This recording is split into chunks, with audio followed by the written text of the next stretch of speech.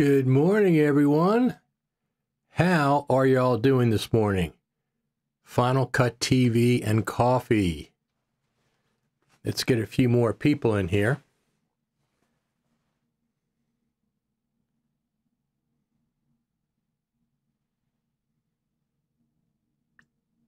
I'll be right with you.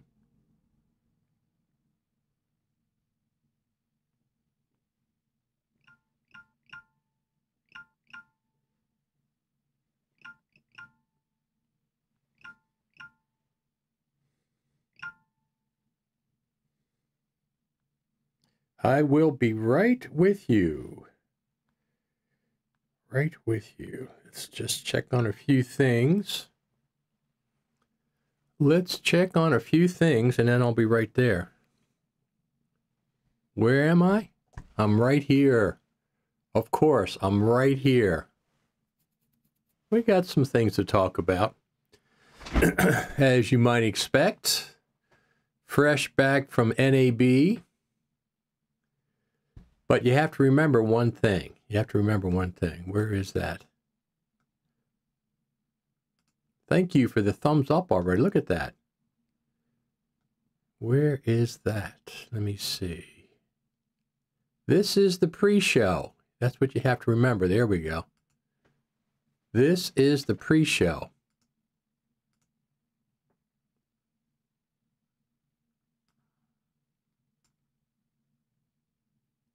Let me just...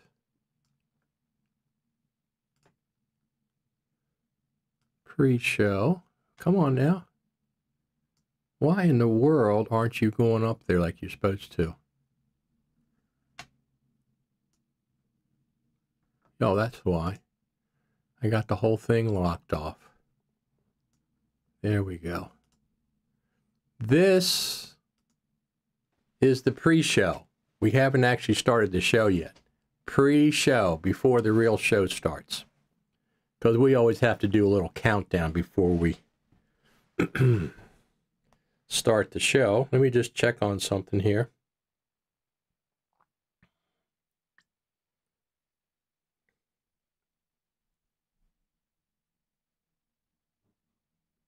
Well, I guess that's all we're going to do today. As far as spreading the word over there on good old social media. As a matter of fact, I love having my screens back. I have three, a giant 34-inch screen, this screen, and this screen. It's so much better than just having the MacBook Pro screen when I was at NAB. Let me just go over here and check. Make sure we're where we're supposed to be. Check, check, check. And we are back. Yes, we are. Let me just put this up over there. Good old X platform. Just to let people know. We are live. If I could spell correctly.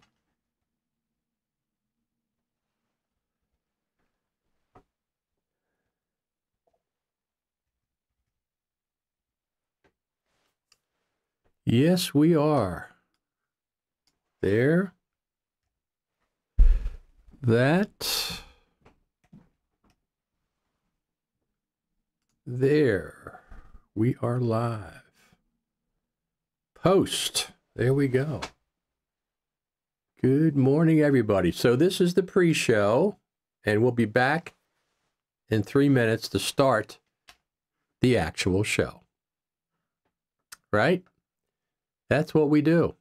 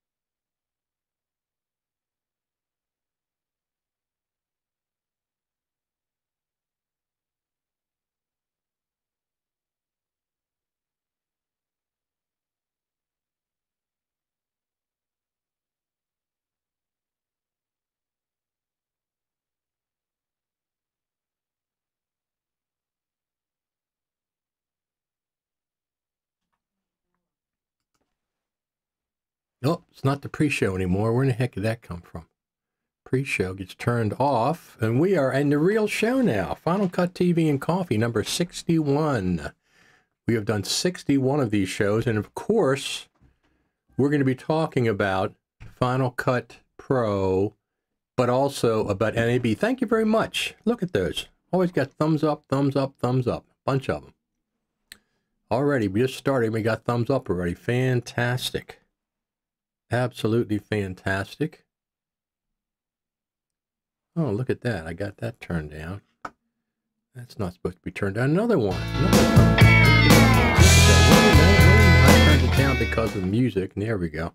Let's try this again. There you go. There you go. We had a lot of fun at NAB, as usual. We had met a lot of friends there, a lot of there's some Final Cut Pro people there.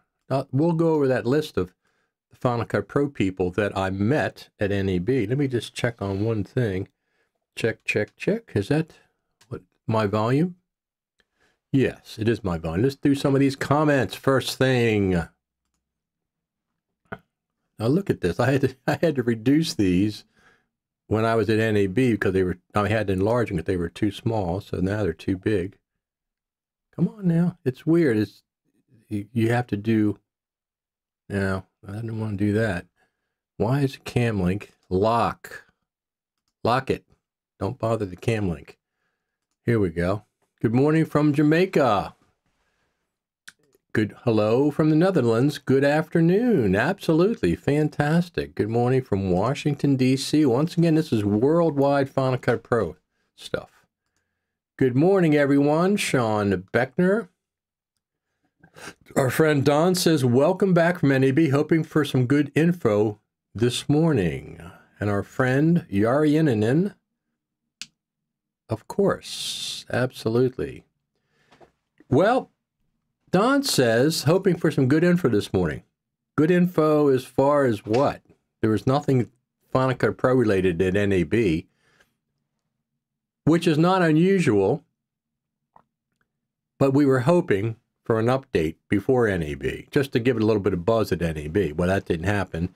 Same as last year, zero buzz at NAB. I didn't even see any of the Final Cut Pro team. I didn't even see any of the Final Cut Pro team. I was there for 4 days. I didn't see them anywhere. So they were incognito. If they were there, they were hiding from the public or something. I don't know what the heck's going on. I did see one person from the Final Cut Pro team. Let's see who that was. Let me see. This guy. I was out there on the sidewalk outside the convention center talking to a friend, and look who showed up. Steve Bays. I did get to meet you this time. I know. I didn't really have a place to hang out. I'm just basically walking. Well, there's no Final Cut Pro news, that's why. There's no Final Cut Pro centric. I'm going to have to talk to those guys. No, you do that. So our friend Steve Bays says, I'm going to have to talk to those guys about not doing presentations at NAB. See? That's exactly what I'm saying. No. Let me just change that setting.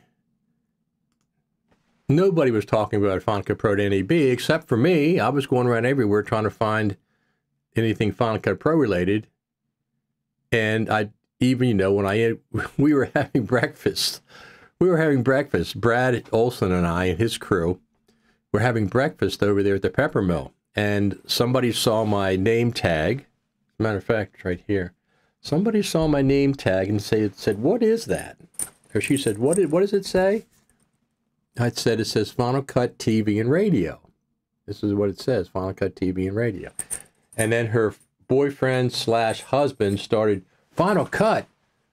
Who uses Final Cut? And boy, that started a 15-minute conversation.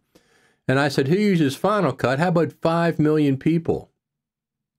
He goes, really? I said, yes, really. 5 million people, probably more, are using Final Cut. Don't start nonsense with me about who uses Final Cut or Final Cut's not professional or whatever. We as users complain about the slow pace of updates. That's fine. That's a different issue than saying that who uses Final Cut. That guy said that. I have the whole conversation because I had my GoPro, not my GoPro, I had my Action 4 camera recording. It just is recording a lot of the time I was live. I mean, a lot of the time I was doing things. So it was recording when he started that conversation, and then I started into him. And then Brad came over. He said somebody should do a documentary about Final Cut Pro. And I pointed to Brad and said, well, there you go. It's already done. Strangest thing from NAB. This is the strangest thing. So NAB was great. Absolutely enjoyed it, as I usually do. The lack of any Final Cut Pro activity, there was no buzz about Final Cut Pro anywhere. Nothing. No event. I didn't see anybody from the Final Cut Pro team anywhere. I was all over that place for 4 days. Ran into Steve Bays, who used to be on the Final Cut Pro team. But I didn't see anybody from the Final Cut Pro team. Nobody, there was no buzz about Final Cut Pro at all. I was going around to plug-in manufacturers, and then whenever I talked to somebody, I'd bring up Final Cut Pro, bring up Final Cut Pro, bring up Final Cut Pro. I was the only person doing anything Final Cut Pro related. I mean, FMC had some Final Cut Pro classes. They had 4 different instructors teaching Final Cut Pro classes. They did have that. So Eric says, seems like a fairly mundane NAB, regardless of no Final Cut Pro news. No, it wasn't actually. It was very, very exciting. A lot of things. I mean, Black Magic just blew the roof off the place. Their presence is overwhelming at NAB. Overwhelming at NAB. And they had a major update to DaVinci Resolve 19. I downloaded it before I left for NAB. Listen, here's the deal. I use DaVinci Resolve for anything transcription, anything caption related. I have the studio version. So in version 18, 1 year ago, they introduced text-based editing. However, it was text-based editing in the browser. In other words, you would transcribe a clip, right? And then the text that you transcribe would come up in a separate floating window. You would select pieces of text if you wanted to, let's just say delete. So suppose I had a whole paragraph of text I wanted to delete. I would select the text. It would be selected in the browser viewer clip. And then you can press delete. I'm sorry. That's not the way it works. Sorry. You would select text that you wanted to keep. Select text in the text window and then drop it in the timeline. Select group of text you wanted to keep and then drop it in the timeline. Select, drop, select, drop, select, drop. That's how version 18 worked. Now with version 19, you select a clip in the timeline. So now with once you transcribe and the transcription window comes up, instead of selecting things you want to keep, you select things you want to get rid of. And you select paragraph, 2 paragraphs, and press the ripple delete key, and it ripples the clip in the timeline. You don't have to drop clips in the timeline like you did before. Major, major update. The other thing that I'm going to just mention about Resolve, they finally got a scrolling timeline in the edit page. They've had it in the cut page. They call it a stationary playhead, and it's different than Final Cut Pros. It is indeed a stationary playhead. Their playhead now, if you turn it on, you don't have to use it if you don't want to. I use it all the time. The playhead is stationary, exactly dead center, and the clips scroll underneath the playhead.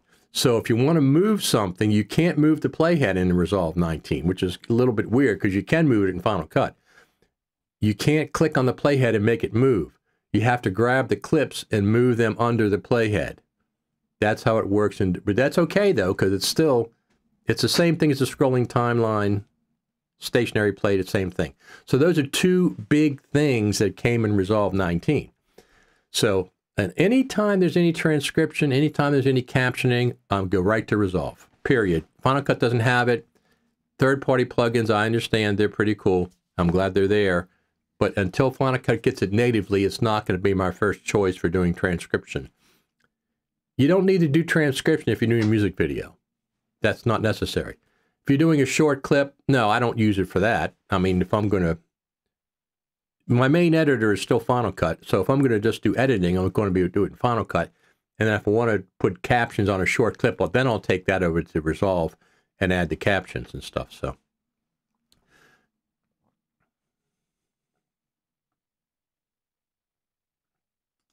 Blackmagic having big news at NAB is also mundane. I disagree with you. We have different meanings of the word mundane.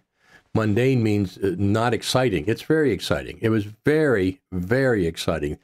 The buzz was absolutely dominated by Blackmagic Resolve. There was plus Hedge had some great news. Sam Messman is over there at Hedge now. I talked to Emery from Frame.io. He was very, very cordial. I was over there. We were over there. He's in part of Adobe now, so I went over to the Adobe booth and talked with them for a few minutes. I didn't say anything about Final Cut Pro, though they could see it's at Final Cut TV.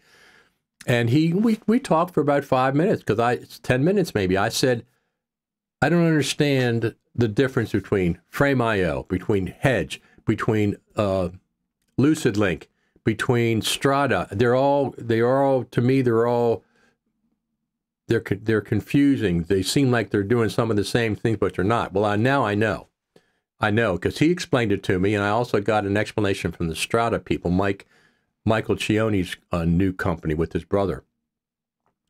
So this is one of the things. Speaking of, let me just turn this on. That shouldn't be there. From last position, that's correct. So if you saw that, that's our good friend, Steve Bays. Steve Bays. I did get to meet you this time. I know. I didn't really have a place to hang out. I'm just basically walking. Well, there's no Final Cut Pro news, that's why. There's no Final Cut Pro centric. I'm going to have to talk to those guys. No, you do that. So he said he's going to have to talk to those guys. Let me get my camera up so you can see. Movies. Where am I? Weird. Movies. Now, why don't I have... Movies are here. Let me put up a camera. Not that one. No, I'm not doing that one. Don't be ridiculous.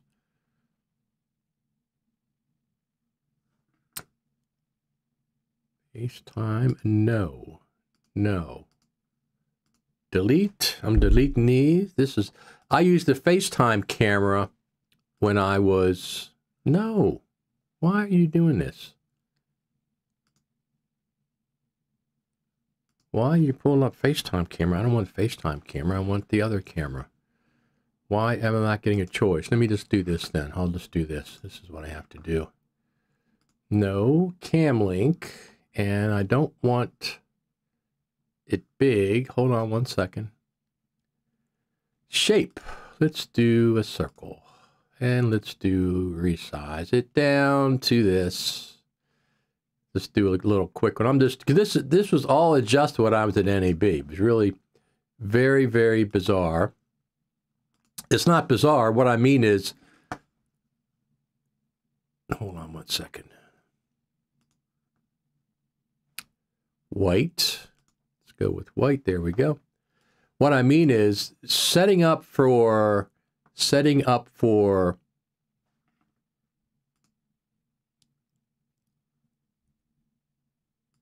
NAB when I'm on my laptop with just one little 16-inch screen versus all this real estate I have in my studio. Completely different scenario. So look who I got a chance to interview. I got a 5-minute interview with this guy. Can I get a picture with you? Yeah, no problem. By the way, fantastic keynote Friday. Grant Petty from Blackmagic. It was over 2 hours long. Yeah, it was really long. I love Resolve It's like 19. it just got longer, and it's like, well, what do? You kind of cut so much out that you don't make any sense. Right. So it's a bit tough to know how much to cut out. But Great I'm job. glad it was useful. Like, that's the thing. I always think that, like, I sort of deliver all the detail, and some of it's good. Most of it's good, you hope. Sometimes there's some caveats or not bad things, but like, oh, it can do this or it can't do that. But I reckon if you just get all the information out there, and everyone else can kind of work out, oh yeah, okay, that's important, that fixes that, or this is that. You don't quite know. Like when I was an engineer working in post, you kind of just tell people what's going on, and then they kind of know whether it's good or not. I don't actually, like, I'm hoping it's good. He says he's hoping it's good. Well, it was great. When you're saying Eric says, but Blackmagic having big news at MAD is also mundane. They do it most years. That's not mundane. You can say it's expected, but it's not mundane. It's very, very exciting. There was a lot of buzz at the Blackmagic booth, as usual. They always dominate NAB with their products and their cameras. And I'm a Lumix person, Panasonic Lumix. I do not do haven't done any Blackmagic cameras. I was going to get the very first HD camera, that HD one, but I never got one, so I never bought into their system. But listen, two things I really love. I love DaVinci Resolve, and I really like the Blackmagic camera app that they developed for free. They give it to us for free, and they updated both of those the week before NAB. So, Chris Smith says, BMD also doing subscriptions for the enterprises that need it but want to keep the one-time purchase as well. That's the way you do subscriptions. That's the way you do subscriptions. You give them, if you want to do subscriptions, do the option of having a one-time purchase or the subscription, and people can choose. Your customers, listen to your customers. Something that Adobe does not do, because if they did it, 30 to 40% of their customers would rather not have a monthly ransom they have to pay for their applications. They would rather pay a one-time fee the way it used to be. As a matter of fact, I have a version of Adobe Suite, but it's for the PC that I got. I'm not even sure how I got that, but I have an unopened box with a serial license. I don't even know if it's any good anymore. I don't know how that works. But so there were a lot of exciting things. There was a lot of buzz. I came on here the last couple of weeks and I said I would expect NAB to have the same kind of numbers they had last year, or even a little bit more. Well, they didn't have a little bit more. They had almost the exact same numbers, the low 60s, 60,000, 61,000, 62,000, something like that. It's almost exactly what they had last year. Same exact in the same category. So it didn't go down. It stayed stationary. But as far as, it was not mundane if you weren't there. I mean, you may have been bored at home, but that doesn't, I'm not bored at home. There's always things at NAB. There's hundreds and hundreds of things at NAB. LumaFusion announced they previewed their version 5 that's coming out. It looks fantastic. There's exciting news from, like I said, I talked to Emery Wells, and then Hedge for Video. Right before NAB, they bought Arctic Whiteness, and I talked to the CEO about that. The founder, Paul from Hedge, we talked about what's going on with that, and he said it's not a moneymaker. It's not about making money. It's just about keeping the product alive. They've already fixed some bugs that the original developers had and could not fix. That was exciting. And then where is Sam Messman? Sam Messman is now at Hedge for Video for this NAB. So we talked to Sam. Haven't seen him. Well, we did see him at the Creative Summit, but he wasn't with anybody at that point. Last year he was with OWC. He's no longer with OWC. He's wrapped all that up, I think, the first of the year. So now he's with Hedge for Video. So let's go over there, watch a little bit of that. We're not going to watch the whole clip, so you can watch them online. There's So Paul. we're here at NAB 2024. How do you like it so far? Everything going okay? It's really good so far. Yeah, it's a really nice crowd. And we're talking to Paul, founder of Hedge. That's a great title. Oh, thanks. I like that better than technical, like CEO. Founder sounds, people understand that. You found Hedge. So Sam Messman's here. And Sam Messman is with Hedge now. I am with Hedge now. I'm the new product marketing manager for what is, in my opinion, the coolest thing I have legitimately seen in years. So I happened to talk to Paul when I saw this drop at the Creative Summit. I was like, hey man, this is awesome. I haven't seen anything quite like this. It represented a little bit of a new workflow paradigm. And I was like, if there's a way for us to collaborate, and then a few months later, I'm now here on the team, basically helping coordinate the launch and get this off the ground, and it is very, very cool.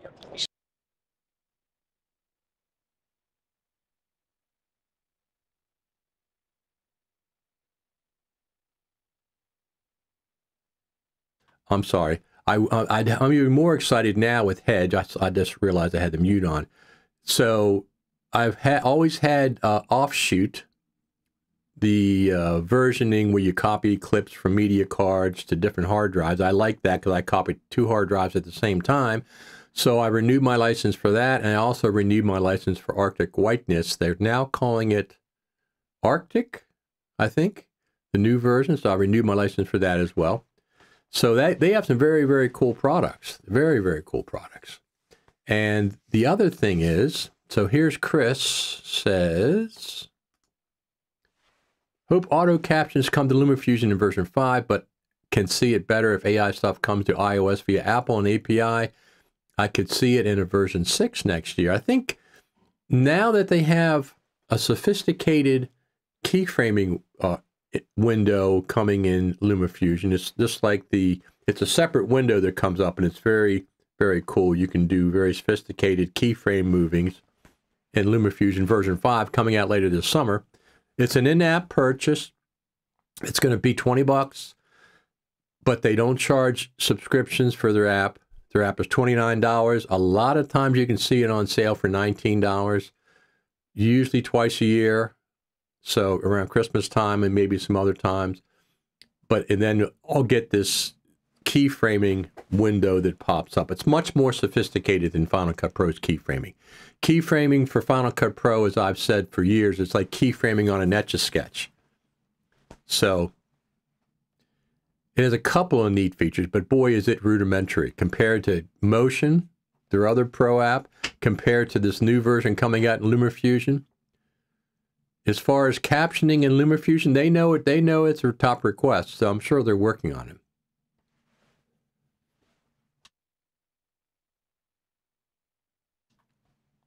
Mute button. Make sure I turn it back on again. I would not mind that Apple made collaboration and fast file sharing through Fast Secure Service and it's a subscription option for people who need it, but let Final Cut Pro be a one-time purchase. That would be, yeah, that would be fine if they did some add-ons that maybe, like you said, transcription. But here's the thing with transcription. This is what I found out at NAB. When I'm saying I found out, this is what I was told at NAB. It's nothing to do with coming from Apple. Apple wants to do on-device transcriptions. They don't want to send it anywhere to the cloud, which is less secure. They want to do transcriptions on their hardware only, not through the cloud. If that's the case, supposedly the version 4, the M4 chip, has some kind of AI built into it, so that's probably going to be helpful for that. So if that's the excuse for captions and transcription, to me that's acceptable.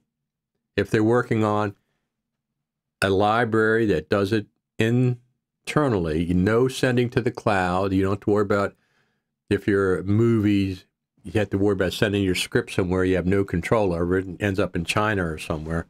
You don't have to worry about that. If that's the case, now it could be. But here's the deal with Final Cut.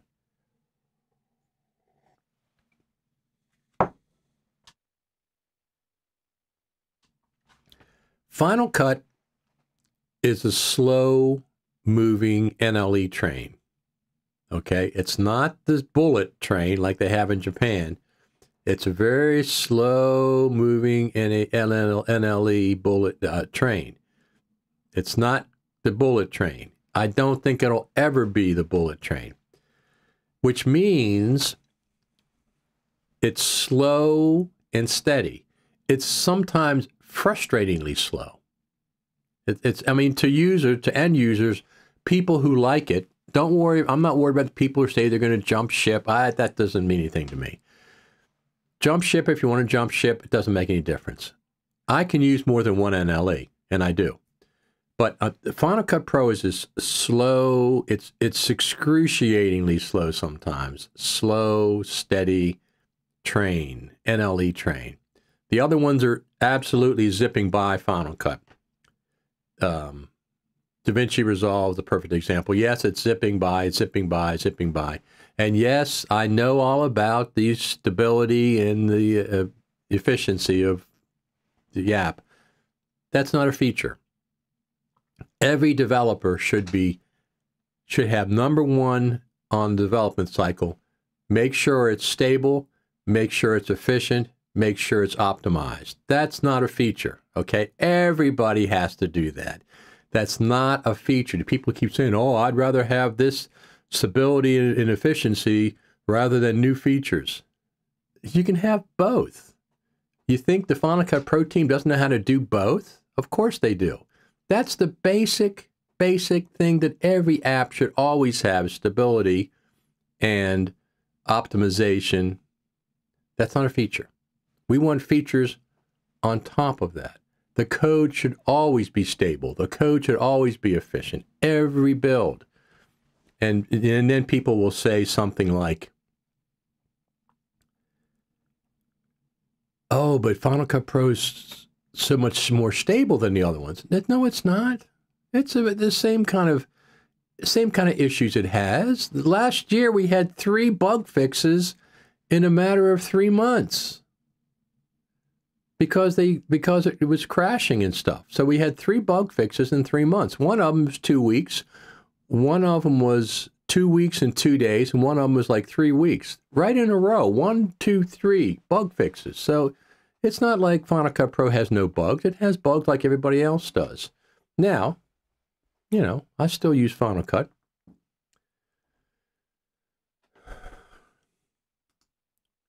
I think Apple Corporate is holding back Final Cut Pro. They need to at least promote it more and have events for their pro apps. There is nobody that does more for their apps than Blackmagic Design. Nobody. Final Cut Pro has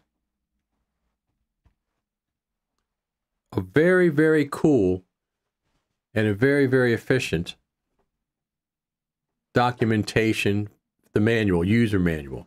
Absolutely, it has that. But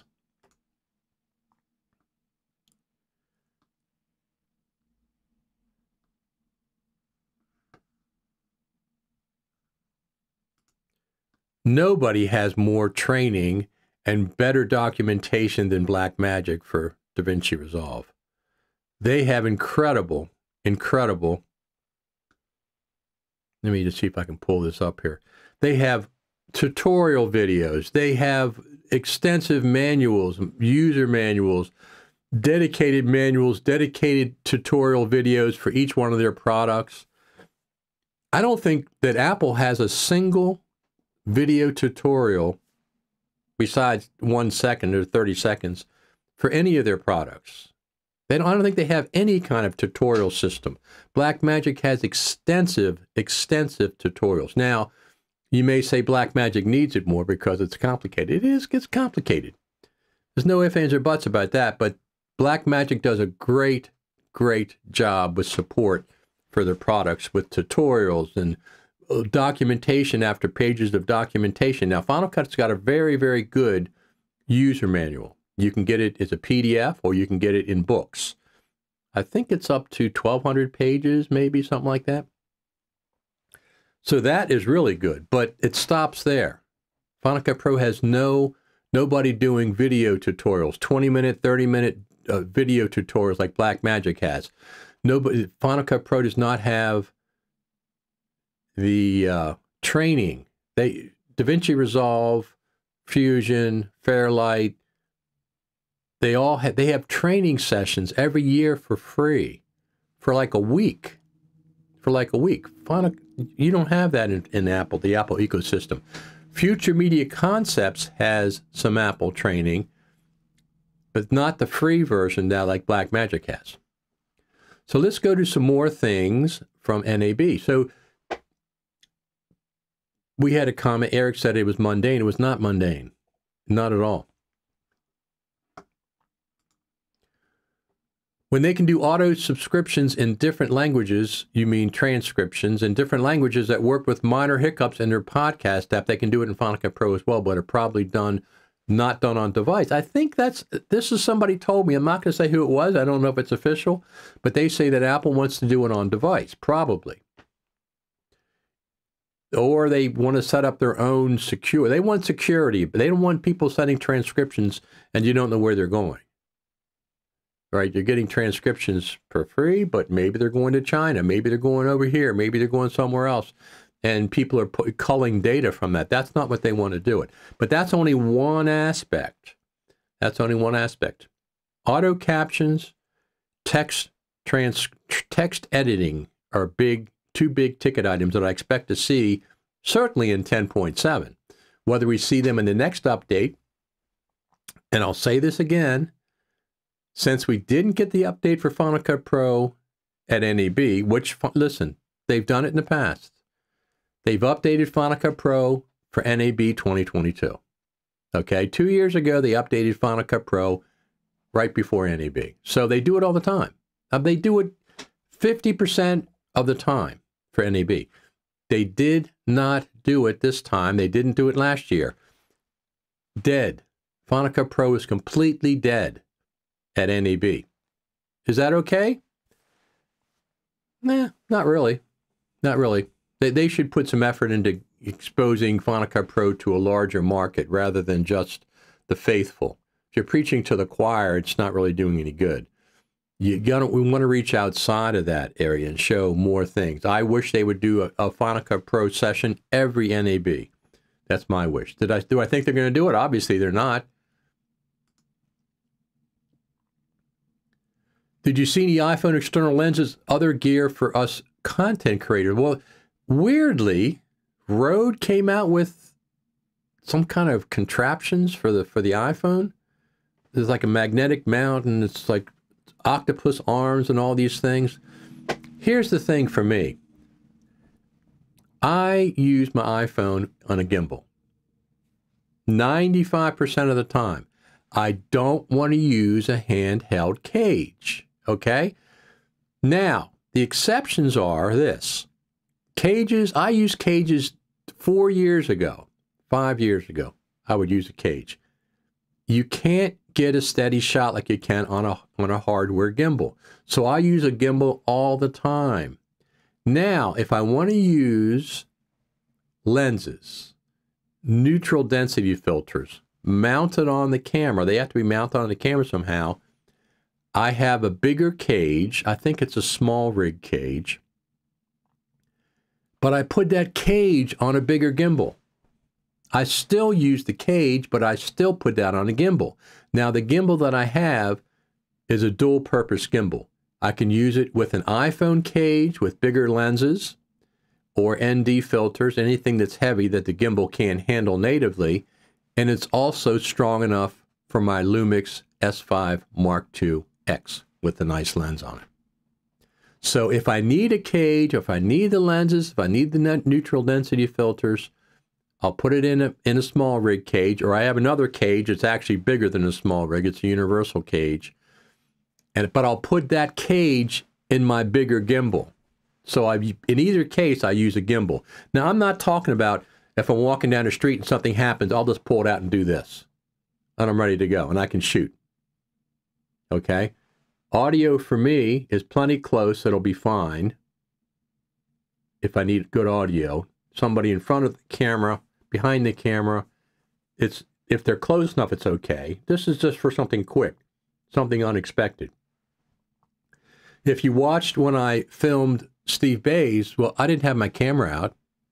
I didn't have my iPhone camera. I would have missed that opportunity. I had my GoPro recording.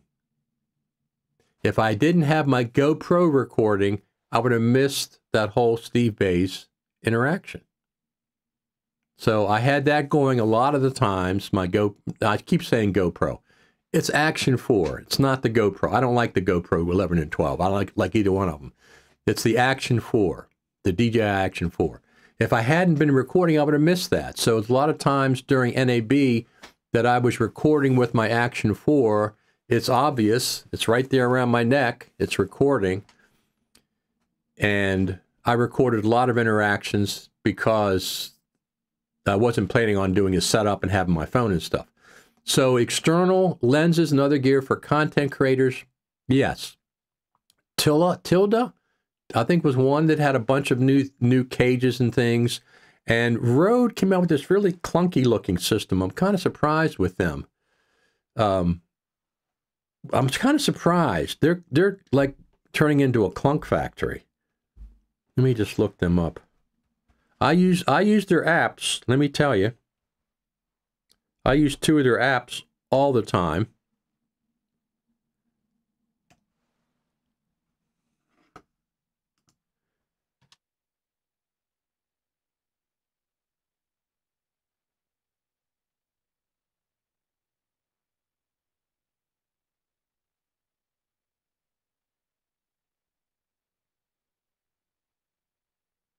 Now the system that they came out with at NAB is weird, but let me pull that back out of there. Pull that back out. They did come out with let me pull this up. Hold on one second, please. There we go. They did come out with this, the Interview Pro, pristine wireless audio in your hands. Now, this looks interesting because it records a backup recording inside the microphone. It records internally 32-bit. So this looks pretty cool. Now, I guess it's a built-in transmitter, and it connects to existing Rode receivers. I think so. So that's pretty cool. Now let me see what's going on here though. Headphones, accessories, microphone clips. No. View all. Let's go to view all. I'll see if they come out with what's coming up next. That's going to be a problem.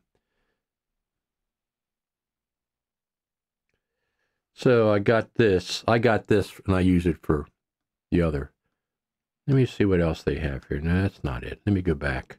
Products. Let me see what they released at NAB. Headphones, interfaces and mixers, accessories, cases and bags, mounts and grips. Maybe mounts and grips?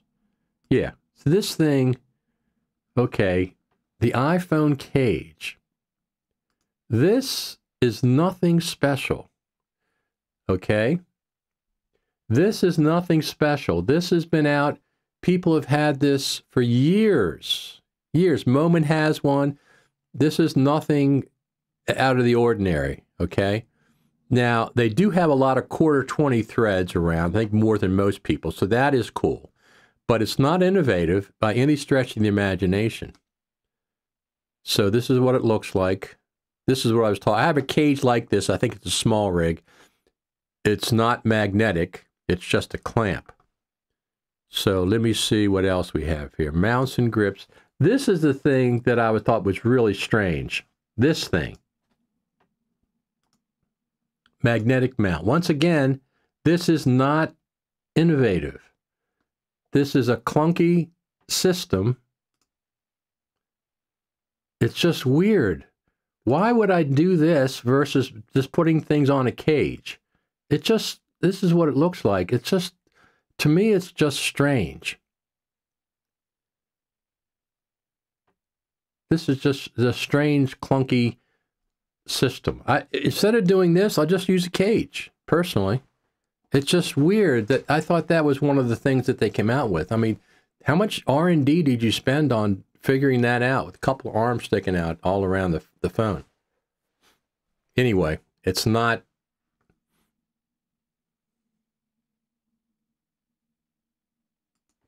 It's not that innovative. Bingo. I was looking for something like Rode Reporter mic. Is it wireless and iOS compatible with their phones? And that's, Rich, I want one. Yeah, so that's pretty cool. The microphone is pretty cool because it records 32-bit internally. Very smart, and I think it records, I'm pretty sure it records to existing Rode receivers. So that's very cool. Though I know this narrative is old, I think for me, the progress of the next Final Cut Pro update will inform, support, or encourage the decision for switching to DaVinci Resolve.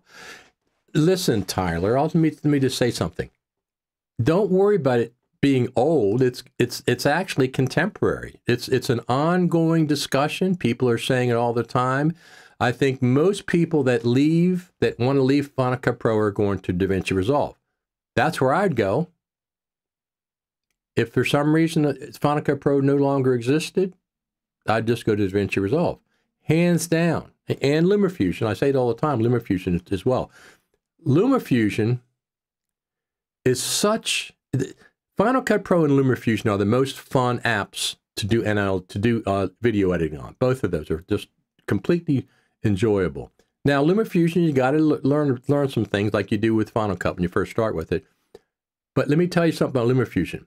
$29 works on the iPhone. Final Cut for iPad does not. It works on the iPad. It works on older iPads. Final Cut for iPad does not.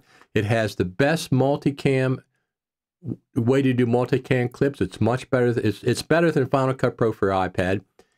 And for that same $29, it works on the Macintosh, on M1, M2, or M3 Apple's computers.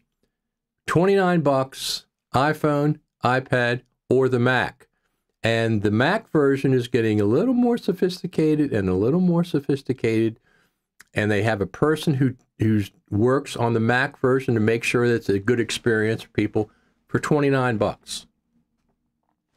One-time fee. One-time fee. Then they have add-on packages. So don't worry about the narrative being old. It's very contemporary. It's still ongoing. Tyler, you can talk about it as much as you want. I am always waiting for the next version of Final Cut. Every time they don't, listen, when 10.6, what was the last version of 10.6? 10.6, whatever it was, before 10.7 came out, I had no idea that they were going to get a scrolling timeline in 10.7. But after 13 years, they did it. 12 and a half years, they did it. So don't give up on it. And the thing is, like I said, Final Cut Pro is a slow, steady train. It's like an old train that uses steam, coal. It's like a coal burning train. Steady, but it's very slow compared to the bullet trains. Everybody else is AI this and AI that and AI this. So be aware of that. If you're going to stick with Final Cut Pro, I don't see them leapfrogging anybody at this point. They may surprise us. They come out with some features that nobody saw coming, but I don't see that happening. I think they're going to keep on they're like a coal-fired train. They're just going to keep on going slow, steady. Technology's been around for a while. Now, maybe with version 11, there's going to be some leapfrogging, but I don't see it coming. So you have to be aware of that. Don't use Final Cut Pro and expect them to be leapfrogging the other NLEs. The other NLEs are so far ahead of Final Cut Pro as far as modern features and stuff. It took 12 years to get dupe detection in Final Cut Pro. It's an industry standard. All the other NLEs have had it. It took 13 years to get a scrolling timeline. Am I complaining about the actual scrolling timeline? No, it's a fine scrolling timeline, but it still took 13 years. Frustratingly slow development pace of Final Cut Pro. Some people like that. Some people say, I don't want all these features. I want stability and whatever. That's a bunch of baloney. Don't make excuses for the Final Cut Pro team. I'm just tired of waiting and not having professional tools that people want to hire for. I completely understand. I am not dismissing that. I am not dismissing that. What I'm not going to do is have people come on here and just say ridiculous things about Final Cut Pro. We know it's an app that we all love. It's just frustratingly slow in development. I don't see that changing, not in the near future. Would you rather use iPhone Action Cam features versus using a cage? Action Cam. So you mean the built-in stability? If I use a cage handheld like this, I could use the Action Cam features because it's pretty darn good in Final Cut Pro. It's pretty darn good in the iPhone 15 Pro Max. Alyssa says, I have a copy of Blackmagic DaVinci Resolve for transcription, but I'm not jumping ship from Final Cut Pro. I only focus on features that I need and going to use. So Final Cut Pro has been, my main NLE for years. I don't see that changing in the near future. So I'm with you, but here's the problem. When Final Cut Pro is so slow. Thank you very much for the thumbs up. Fantastic. We appreciate it. When Final Cut Pro is so slow in development, it is frustrating for a lot of us. And we can say that as much as we want, so the Final Cut Pro team keeps on hearing that. They're not necessarily, hold on one second. They're not necessarily, they hear it, but they're not going to act on it.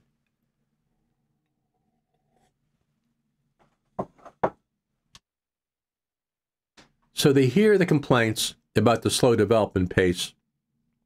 That's not really nudging them. It's not really nudging them. They're going to continue, at this point, they're going to continue their slow, steady pace of Final Cut Pro development. Now, on the one hand, you could say the slow development, it ensures a stable product, that it's efficient, et cetera, et cetera. All the other NLEs have to do the exact same thing. They got to make sure that their stuff's stable. They got to make sure it's optimized for Apple Silicon, et cetera, et cetera.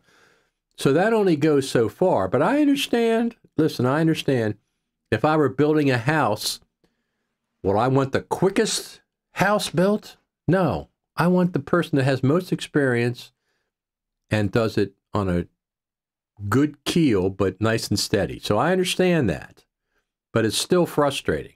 If I want to get a house built and the mortgage says I had to have it done by such and such a date, and the contractor says I can't do that because I'm going to be slow and steady, it's frustrating. So I understand both sides of it.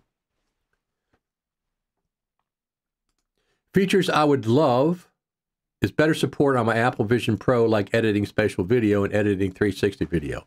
Apple's already pre-announced that's coming. Apple has already pre-announced, I thought they did it in 2023, that that Final Cut Pro, there's going to be a Final Cut Pro update that includes spatial editing for the Vision Pro. So that's coming. Whether that's in 10.7.2, which is the next scheduled update or not, I don't know. But it absolutely is coming. Apple's pre-announced it. It'll be here. So here's what I expect. The timeline for Final Cut Pro. I was not confident, and I've been saying that for weeks, that we were going to get an updated NAB. And I said I would not take that bet. If somebody wanted to bet it, I would not take that bet because I was not confident it was going to happen. It's too bad it didn't happen because it would have helped my promotion of Final Cut Pro during NAB. Right now, like I said, I didn't see anybody from the Final Cut Pro team, not one person. I usually see one or two people from the Final Cut Pro team and have a meeting, not meeting, just talk with them. Zero. I didn't see anybody from the Final Cut Pro team. Were they there? They must have been incognito and hiding. I didn't see them anywhere. I went to parties. I went to a lot of events. I didn't see them anywhere, so I have no idea who was there and who was not there. Do I think they were there? Yes, I think they were there, meeting with developers. But what about your customers? What about your 5 million Final Cut Pro users? Thank you very much for the thumbs up. What about them? Why aren't you concerned about taking care of your customers? Developers, I understand that's important. but you should be taking care of your customers. There's nothing wrong with having a presence for Final Cut Pro at NAB. What is possibly wrong with that? What is the downside to not having to having a presence at NAB? There's no downside to that. It would go a long way to pleasing your customers. The 5 million plus editors have used Final Cut Pro. There's just no reason for not having one. Something. Put up a couple $1,000 and it has a presentation. In regards to building a house, you want it slow and reliable, but you also want the construction crew complying to new and updated building codes. Yeah, and you want to do it on schedule.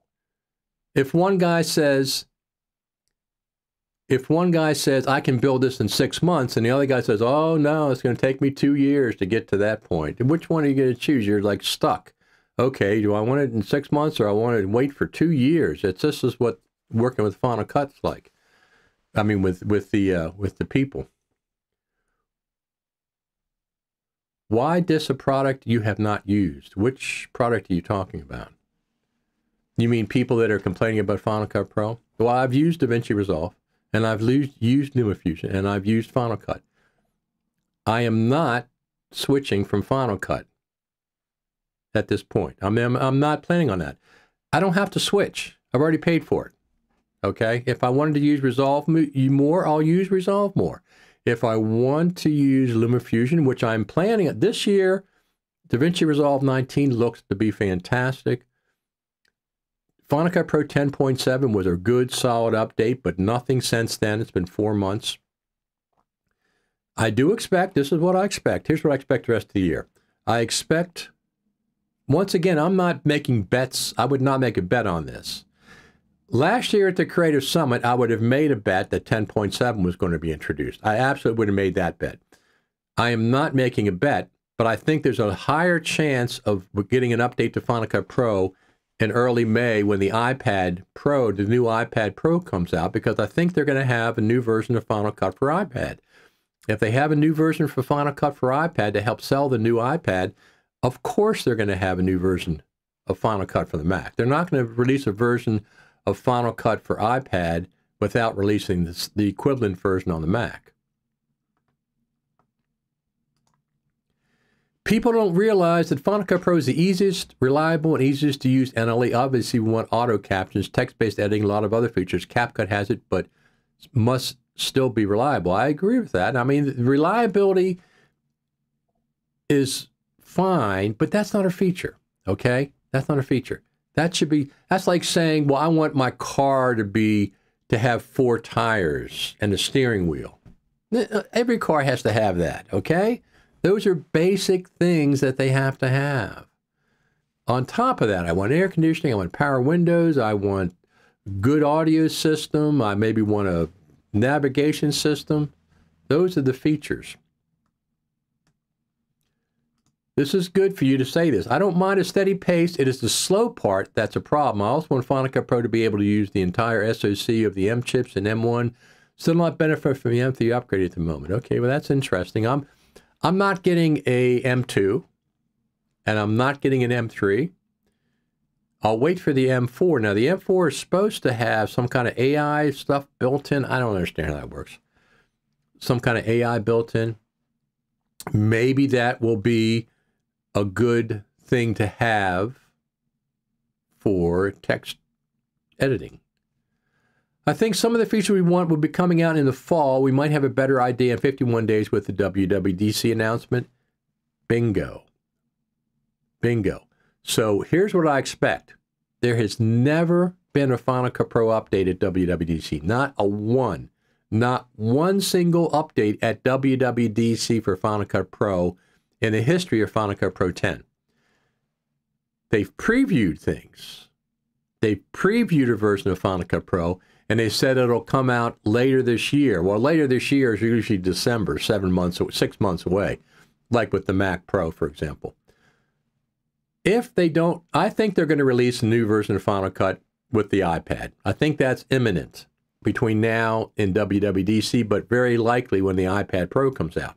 Now, since AI is supposed to be a big deal at WWDC, it would not surprise surprised me. Hold on.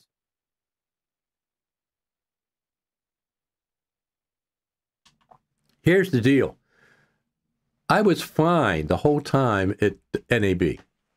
61,000 people. I shook hands with 50,000 of those people. Completely fine. Not even a sneeze. Nothing. Nothing. No health problem whatsoever. No sneeze, no nothing. As soon as I got back to Maryland, when the plane landed in Maryland,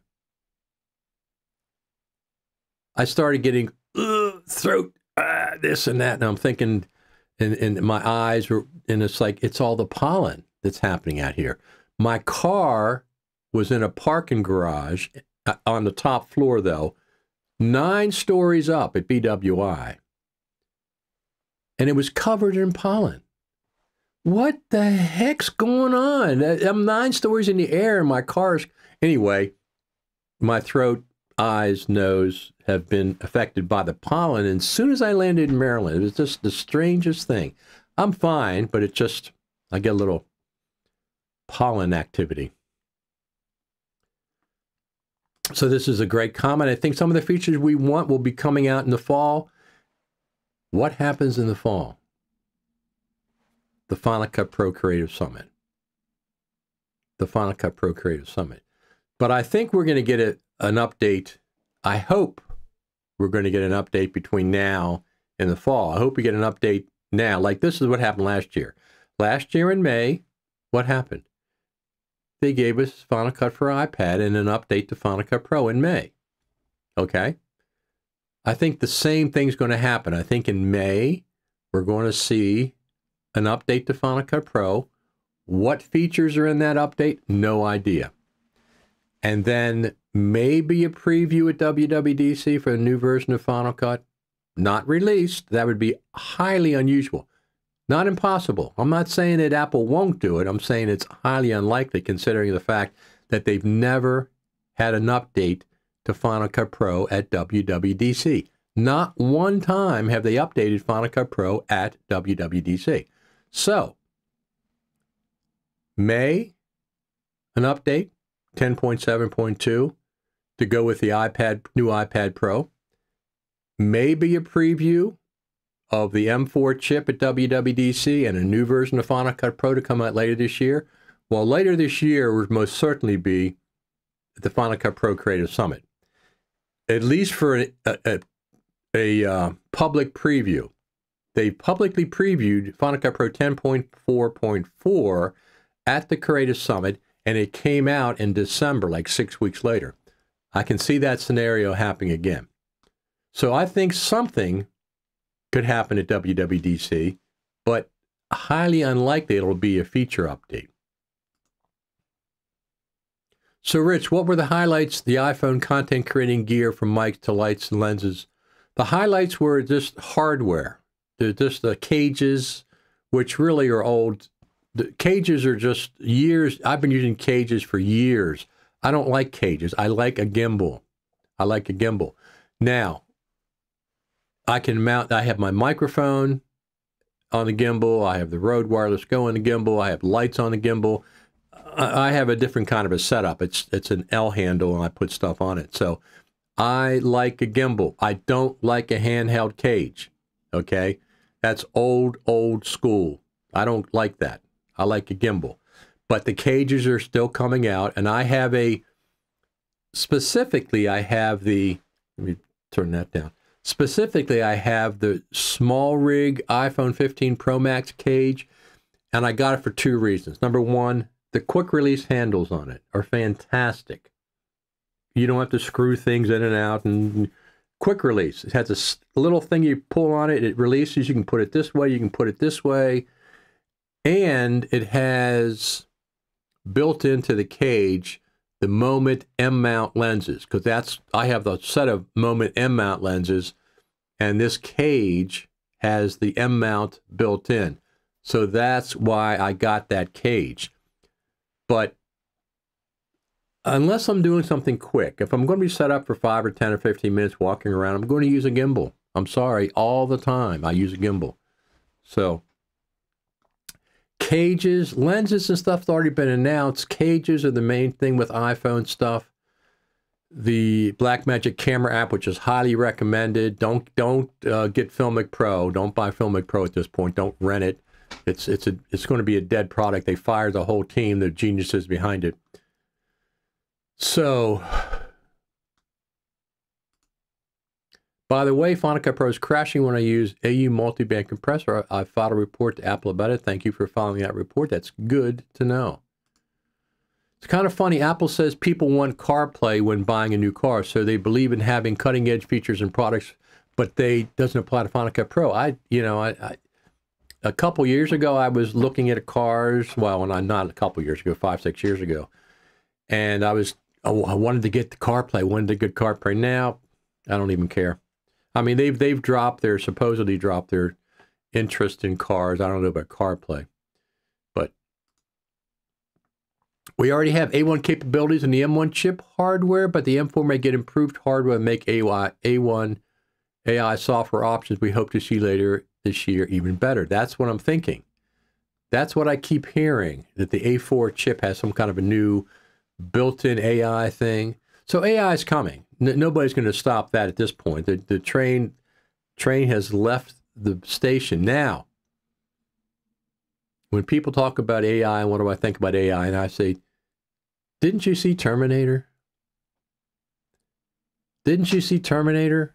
I mean, Skynet, this is exactly what could happen with AI. Just like it could be a runaway train. So we have to be careful, of course, and that's way beyond me. In my lifetime, I'm not going to be overly concerned about it, but I like for people to put in place protections, a kill switch, for example, whatever. The problem with AI, we've seen it all. What is that other series about AI? Let me see. What the heck was I forget what it's called. With the robots and stuff, I forget what it's called. It had Starbuck, that fighter pilot woman. I really liked her.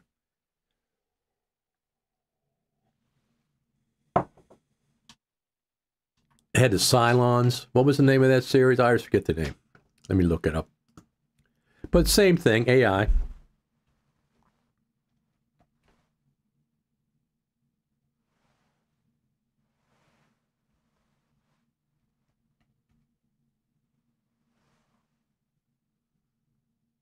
Battlestar Galactica.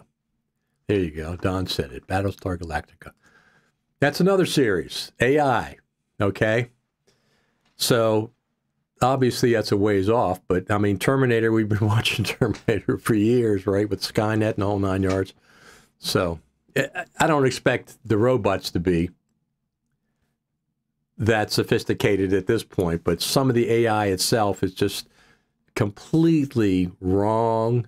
And it's misleading people. It's information. I mean, we pay attention to what's on the internet.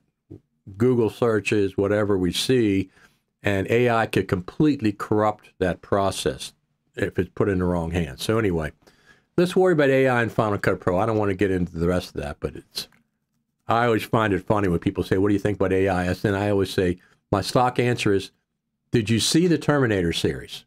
Did you see the Terminator series? That's what AI can become. So I hope AI improves Final Cut Pro. It seems like text-based editing and auto transcriptions are perfect use for AI. Perfect use for AI. Thank you very much for the thumbs up. Thank you. I don't know why it's pink. Do I get to choose the color?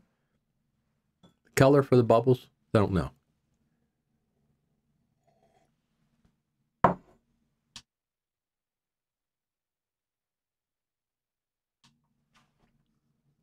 Here we go. Just tried to add multi-band compressor and Final Cut Pro crashed on me too. Final Cut Pro team, there's your report. Multi-band compressor is crashing Final Cut Pro. Make sure you turn it into the Final Cut Pro team. Let me see here. So this is where you want to go. It's dead simple to remember. FCPX.tv. Go to FCPX.tv. Look, right here on the main page. Right here. It says, send your requests, bug reports, or feedback to the FCP team. So you don't have to remember where it is. You don't have to remember the address. You don't have to have Final Cut Pro launched. Just go right there and you can report to the Final Cut Pro team. Okay? Right there, fcpx.tv. Let me see something. Let me just see one thing. Oh, anyway, that's where you want to go. fcpx.tv. It's dead simple to remember. It's right there on the page. Click right here. I keep it right there. It's been there for years.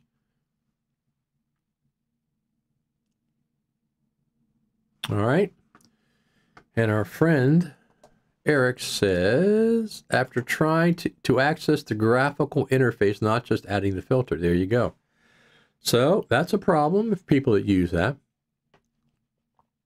I do most of my editing in Logic, audio editing. It's because it's more sophisticated. It's way more sophisticated than any NLE, not just Final Cut, but that's why there's Pro Tools. Professionals send their mixes to Pro Tools for films and for television. No matter what they edit in, Avid, Premiere, whatever, they send it out to Pro Tools for the mix. The same with Final Cut. Final Cut has some rudimentary audio, and some people are fine with that. I'm not complaining about it. I'm not saying that you can't be fine. You can be fine with it. It's not enough for me. Okay, I need more sophisticated audio tools, so I use Logic. All right, let's go on here now. Let's go here. What else do we have? These were the best. LumaFusion people. Stir the sky. Yeah. We're here. All right, here we are. NAB 2024. Can you believe it? No. It's fantastic. And you have your own booth. LumaFusion has their own booth in the South Hall Upper floor. Yep. Come back to the Creator Lab. So back to the Creator Lab. So it's number SU 4142. Okay. Just go past Abbott and straight on down all the way back. That's exactly right. Go quickly past Abbott and straight on down. So you must have something to talk about since you have your own booth and you're at NAB again. So Well, first of all, we just come to NAB because we love it. well, that's the other. That's very true. I do the exact same thing. But we do have some new features coming out with 5.0 of LumaFusion. We have keyframe easing and Bezier curves, so you can make any path you want, and you can have your media moving from point to point at different speeds, and it's all manually controlled with a beautiful new interface. And along with that comes the ability to do speed ramping. So this, if you look in the background above Terry's head, let me pull myself up here. Where am I? I got to go countdown movies. Huh. Odd. Oh, there it is. Camlink. Sorry.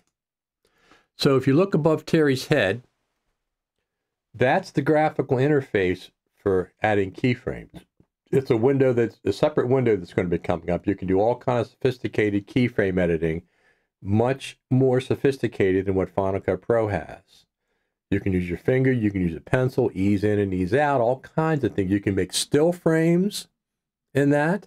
You can make freeze frames, etc., etc. This is going to be a $20 add-on. You've already paid $29 for the but it's really sophisticated, really cool separate window for keyframing in Final Cut. I mean in LumaFusion.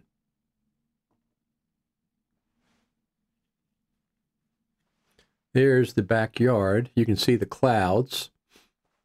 You can see all the nice little clouds. Bird feeders over there. Right there. I don't see any birds or any squirrels or any. We have community cats. But I don't see any. But it's like it's a little windy out. Look at the trees. Very cool. Look how green everything is. I'll be out there mowing grass before too long. But that was our good friends Terry and Chris from LumaFusion. They have the version 5 coming out. Version 5 is a free update coming out this summer. If you want to buy the keyframing add-on package, it's $20. Once again, they're not charging a subscription. This is, and they got to make money somehow. So these add-on packages take sometimes years to develop. $20 is very reasonable. I'd much rather pay that if you need it, than a subscription. So we've talked about that many, many times in the past.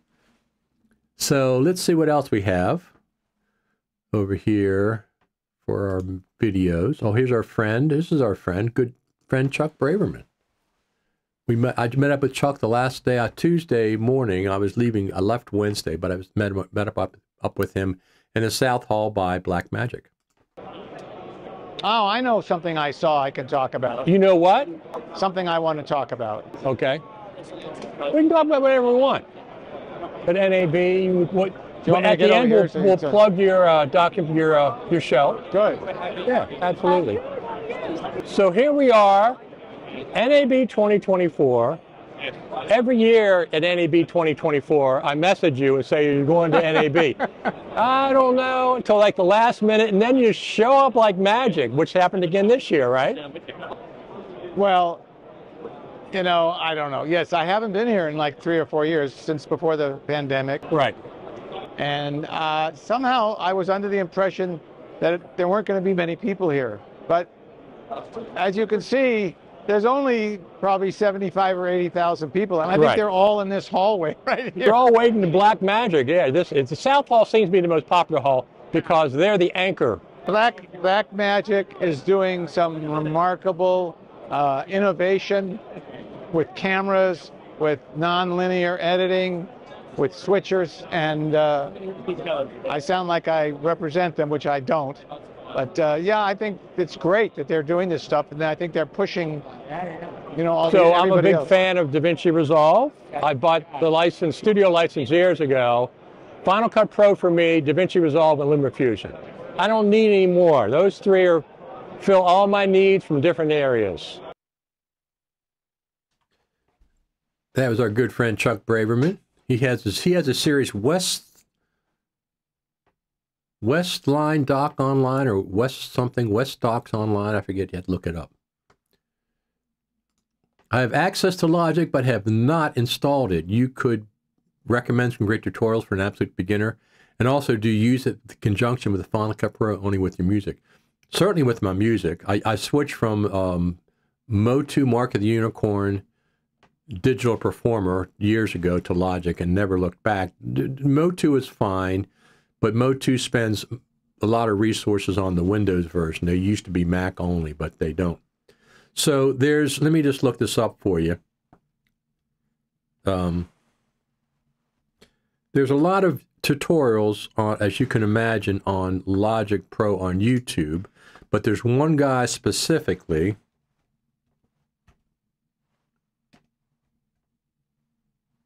that I recommend. And his name is Music. Here he is right here. Music Tech Help Guy. This guy is really, really good. And he has a great playlist for Final Cut Pro stuff. He's really good. He does a lot of Final Cut Pro stuff. Look at all the stuff for Final Cut Pro. Even Final Cut Pro for iPad. Ultimate Guide to Final Cut Pro 10.7 and 10.8. Look at this playlist. It's just incredible. This is where you want to go for Logic tutorials on YouTube. Music Tech Help Guy. Look at all these tutorials. See, this is something Apple doesn't do. They don't do this. They have no tutorials like this for Final Cut Pro, video tutorials, or Logic Pro. They just let everybody else do it. So he is probably the #1 guy that I'd recommend for Logic Pro. There are others as well. As a matter of fact, Groove 3 is a paid subscription, and they have a really good guy, Eli Cranston. I forget what his last name is. And he has a lot of really good Final Cut Pro, Logic Pro stuff. Now, here's the thing. You said, do I use it with Final Cut Pro or only with your music? Always with my music. All my projects are with Logic Pro. I use Logic with Final Cut if it's a more complex situation or want to use plugins that I have in Logic. I don't use audio plugins in Final Cut Pro. It's just a complete mess. I have the Waves bundle, one of their high-end bundles, and I have a bunch of other ones, my Apollo Twin X, United Audio. I don't use them in Final Cut. It's just a mess. It's not integrated the way it should be. I use them in Logic Pro. So if I need something like that, super cleanup or whatever, I'll use it in Logic Pro. Simple mixes, of course I do in Final Cut. Of course. It's just that Final Cut's very clunky. In order to add a compressor to a group of clips, you got to put them all inside of a compound clip. You got to apply it to the compound clip. And then you want to make changes, you got to open them up in the compound clip again. And all of a sudden you got this completely other, all your clips are in another timeline. There's no relation to the main timeline. It's a big clunky mess. So anything sophisticated audio-wise, I use Logic Pro for. But I can do basic mixes in Final Cut. So I don't use XML export to Logic Pro. I don't do that. It just doesn't work. Logic Pro's version of XML is versions behind what Final Cut Pro. So if you send your audio to Logic, you can't send your audio back to Final Cut Pro as an XML because Logic doesn't care about the video. All they care about is the audio, and it's just a big mess. It's a big mess. It's not like Blackmagic that has Fairlight, an editing page, and the cut page, and the color page, and they're all behind the scenes linked somehow. As a matter of fact, Grant Petty talks about some of this. I'm going to put the full interview up probably this week with Grant Petty. It's really cool. It's about 5 minutes, a little less than 5 minutes. So that's the deal with that. So if anything, do I expect anything this week? I don't think so. I'd be surprised if they put an update to Final Cut Pro up right after NAB. That would be just completely ridiculous. I expect it when the new iPad comes out. I expect it to the new iPad. This is what I'm saying now. I expect a minimum of 2 feature updates for Final Cut Pro every year. A minimum of 2. I would love to see 3 every 4 months. Get a couple features in there, unless the ones every 6 months are bigger, if they're larger. So May will be 6 months, 5 months. Let me see. December, January, February, March, April, May. May will be the 6th month mark. Okay? 6 months since we had the last feature update to Final Cut Pro. So it's the right time. I think if Final Cut Pro team gave us 2 feature updates a year, a plus or minus every 6 months, that would be fine. So if they put one out in May, which I expect, the next one will very likely be at the Final Cut Pro Creative Summit. Maybe the M4 chips are out then. I'm not going to buy any other Macs. I got my M1 Max, MacBook Pro. It's been completely fine. I took it to NAB with me. It was great. It did all the streaming every morning, etc., etc. Let me go over here. Let me just do this. I always do this to make sure home, we're getting comments like we're supposed to be.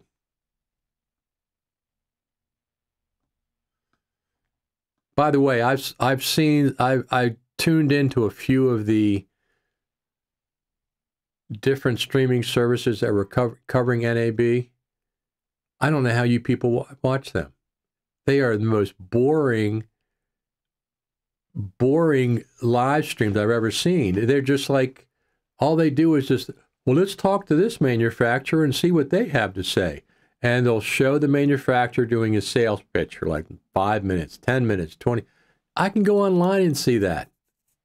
I can go online and see that. They were just, some of the ones I've seen are just really completely boring. Hours and hours of boring NAB coverage. And besides, I'm not out, when I cover NAB, it's always about Final Cut Pro centric for the most part. Not always, but a lot of the times, that's what I try to cover. Let's see. So Michael Cioni has a new let's see here, a new company. And this is his party that he had.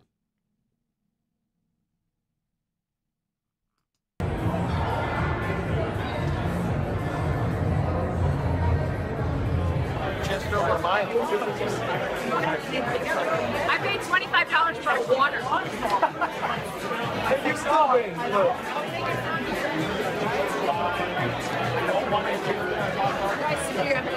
He had a very nice party. He had food there. He had drinks there. You didn't pay for anything. There's Michael right there, probably one of the people. And they had darts if you wanted to do darts. Let's just go through this.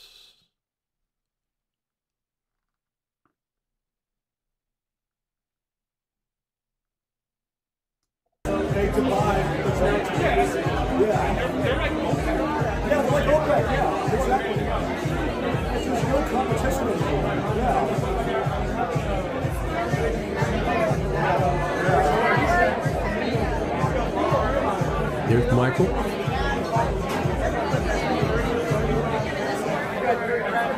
Okay, there it is. That's it. He's the guy. Right there. Being clever as he always is, doing the hand on the camera thing. Larry Jordan does tutorials about Final Cut Pro Premiere. Larry Jordan is a great, great resource for sure. News Shooter does a good job. Yes, I didn't watch News Shooter. A couple of them do a good job. And I was interviewed by our friend over there at NAB. Is that what it is? I haven't seen it up yet, though. Would you buy a new Mac? Is auto captioning is only supported on M4 Macs? I don't think they're going to do only supported. I think it'll be a better support. Usually Final Cut Pro is backwards compatible with a Mac OS and hardware. They're not going to do a version that only works with the latest and greatest, because that's going to leave most of their audience behind. You have to remember, as I told this one guy in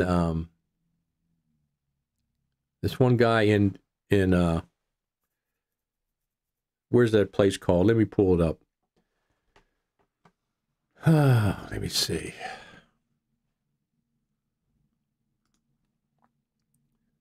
So here we are having breakfast with Brad and his crew. Peppermint. That's what it is.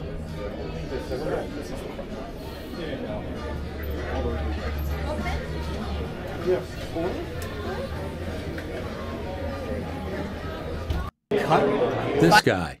Listen to what this guy says. So this woman says, "What do you have there?" I'll play this for you. What is that? Final Cut TV, radio. That's me. Wait, Final Cut? Final Cut TV and radio, Dave. Who still uses Final Cut? Come on. 5 million people. Really? Sure. I like Resolve 19. I love it. And I also like LumaFusion a lot. Yeah. But Final Cut, I've used Premiere. It's more fun. It's more fluid. So that was the guy that said, who uses Final Cut? And I informed him, well, 5 million people use Final Cut. See, this is what happens. Matthew says, next update will probably be when the new iPads are released. It's better to be more than a compatibility update. Yes, it will. But compatibility with what? Compatibility, what are they being compatible with? An iPad? No, it's already compatible with the iPad. Of course it's going to be more. It's going to be a new feature update for the iPad Pro to help sales. And when they do that, they're not going to release a new version of Final Cut for the iPad without updating Final Cut for the Mac. Plus, it's the 6 months. It's 6 months. I keep saying this. Twice a year, I like to see feature updates at least. I don't mind them more often, but at least twice a year. So, new iPad Pro, new version of iPad, Final Cut for the iPad to promote the iPad Pro. Oh, since we have the iPad Pro version, here's the new version for the Macintosh. And this all could probably be just press releases during that time. And Final Cut Pro is 10.7.2, whatever features, whatever. I mean, Apple's got to be working on auto captions and text-based editing, absolutely working on that. No ifs, ands, or buts about that. Would I take a bet on that? I'm more confident of that than I was with Final Cut coming out before NAB. More confident than that. Like I said, I didn't see any of the Final Cut Pro team anywhere at NAB, and I was all over the place. I was in the halls. I was at the parties. I didn't see Final Cut Pro team anywhere. Of course they were there. They said they were going to be there. I'm not saying they weren't there. I'm just saying they weren't visible. They weren't visible to the public. Maybe Final Cut for Mac updates is hostage to the iPad version. I don't think they're hostage because I think the iPad version of Final Cut Pro users is this big compared to 5 million or more Final Cut for the Mac versions. You know, Final Cut for iPad is probably in the thousands. Tens of thousands, perhaps. It's not 5 million. So that would be the tail wagging the dog if that were the case. But I'm saying, you know, when you're dealing with Apple corporate says, okay, we got a new iPad coming out. We want people to buy the new iPad. We want to give them a reason to buy the new iPad. Final Cut Pro for the iPad with these new updates are a reason for the public to buy the new iPad. This is a good reason. And then they're going to do that, and they're not going to ignore the Mac version. I think the iPad, Final Cut for iPad and Final Cut Pro on the Mac are going to be somewhat updated on a regular basis together. They're going to be updated at the same time, one or the other. Now, Final Cut for the Mac,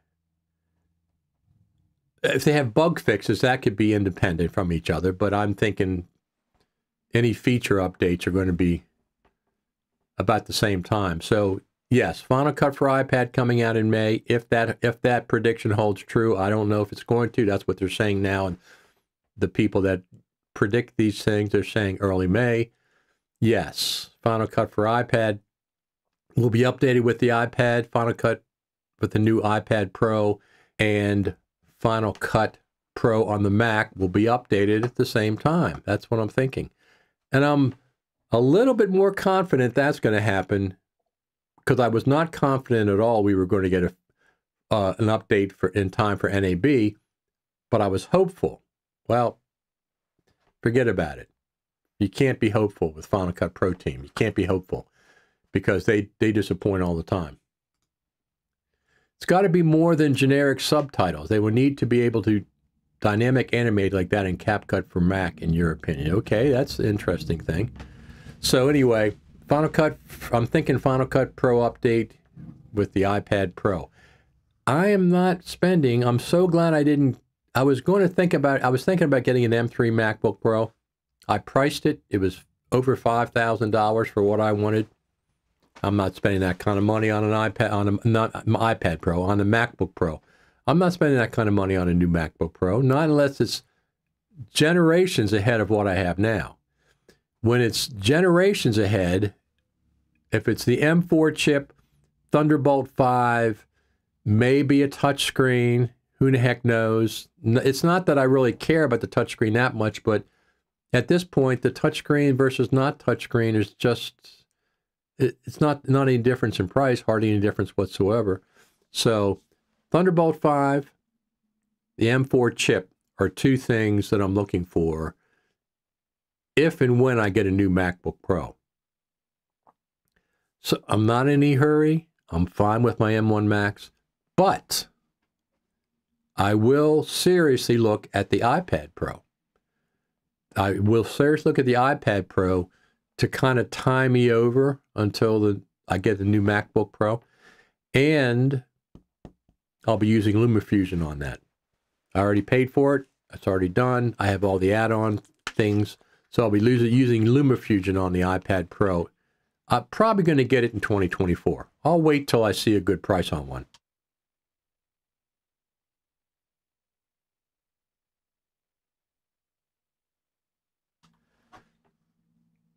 Matthew says, it's got to be more than generic subtitles. They will need to be able to dynamic animate like that in CapCut for. I'm not sure what dynamic subtitles are, but animation, you mean like highlighting the text and stuff? Yeah, that would be fine. By the way, thank you for the thumbs up. Fantastic. How do they get balloons to go behind me? I don't understand. I guess it's AI, right? AI is looking at the shape of the human body. Thank you very much for another thumbs up. AI is looking at the shape of the human body, said, oh, we're going to put a balloon up right here behind the outline of the body. That's AI stuff.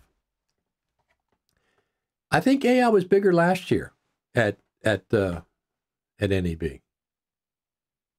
I think it was bigger last year. So let's do another movie from NAB.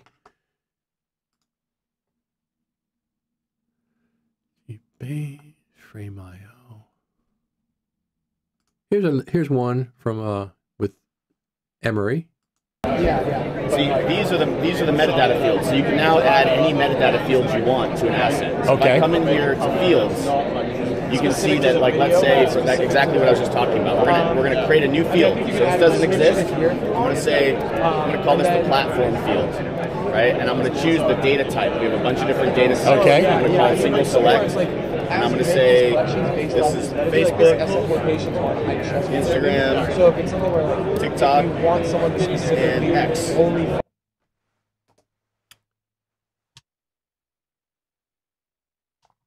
Very friendly guy. I've met him before at Creative Summits and stuff, but I haven't run into him for a while. He explained all kinds of things to me. The new Frame.io looks very, very sophisticated and very, very cool. Very, very cool. So we have can you explain what text-based editing looks like? Here's what it looks like. This is what DaVinci Resolve looks like. You have a clip. Suppose it's an hour-long clip. Let's just say an hour. When you're editing that in the normal way, you have to listen to the entire clip, which is 1 hour long. In order to do editing, you have to listen to it in real time. Text-based editing, you select that same 1 hour long clip, you transcribe it. Once it's done being transcribed, a window will pop up with the transcription. All the audio in that will be transcribed with the text in a text document. When I go through a 1 hour video, I'm cutting out a lot of stuff. People stumble, the dog starts barking, somebody gets a phone call, blah, blah, blah, or they go off on a tangent that I don't want to talk about, or they say something they shouldn't have said, or it's no longer relevant. So a lot of times there's entire paragraphs that I'm not going to use. The old-fashioned way, I have to listen to it in real time and say, I don't want this, I don't want this, I don't want this. With text-based editing, I can look at the text and see the entire paragraph or 2 paragraphs that I don't want. I don't have to listen to it. I can look at it and see it in the transcript. I highlight the 2 paragraphs that I don't want and hit Ripple Delete, and it deletes the video out of the timeline. And I go through the next paragraph. I like this, I like that, I don't like this, there are too many ums and ahs. Select this next paragraph or 2 paragraphs or 3 paragraphs, hit Ripple Delete, and it deletes the video right from the timeline. It's the quickest, absolutely the quickest, most efficient way to edit long-form dialogue in video. It's fantastic. You're not going to use it if you're doing a music video. Okay, you're not going to use text-based editing for a music video. That's not what it's purpose for. It's more for long form. Even if you're just doing audio, the same thing. If you're just doing audio, doing the radio, that's how you do it. Yeah, I really like it a lot.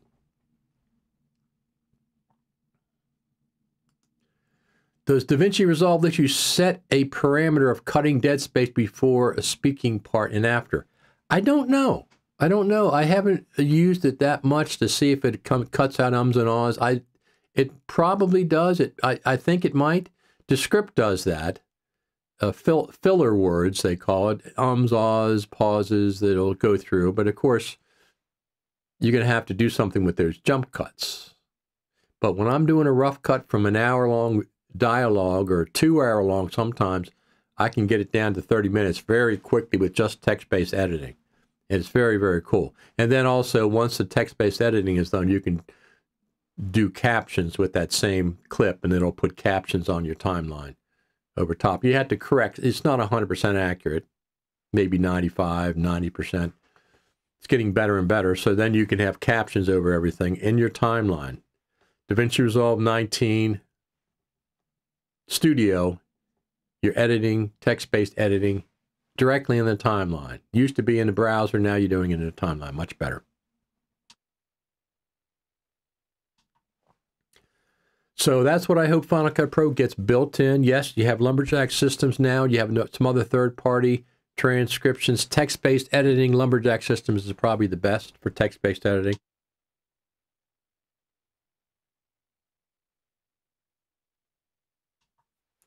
Yes, pollen. Pollen on the East Coast is just, I have trees all over my property.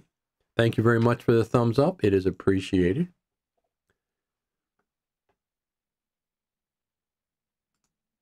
Would you like to see a hybrid magnetic timeline like LumaFusion and Final Cut? Absolutely. The ability to adjust volumes, for instance, on a track is nice.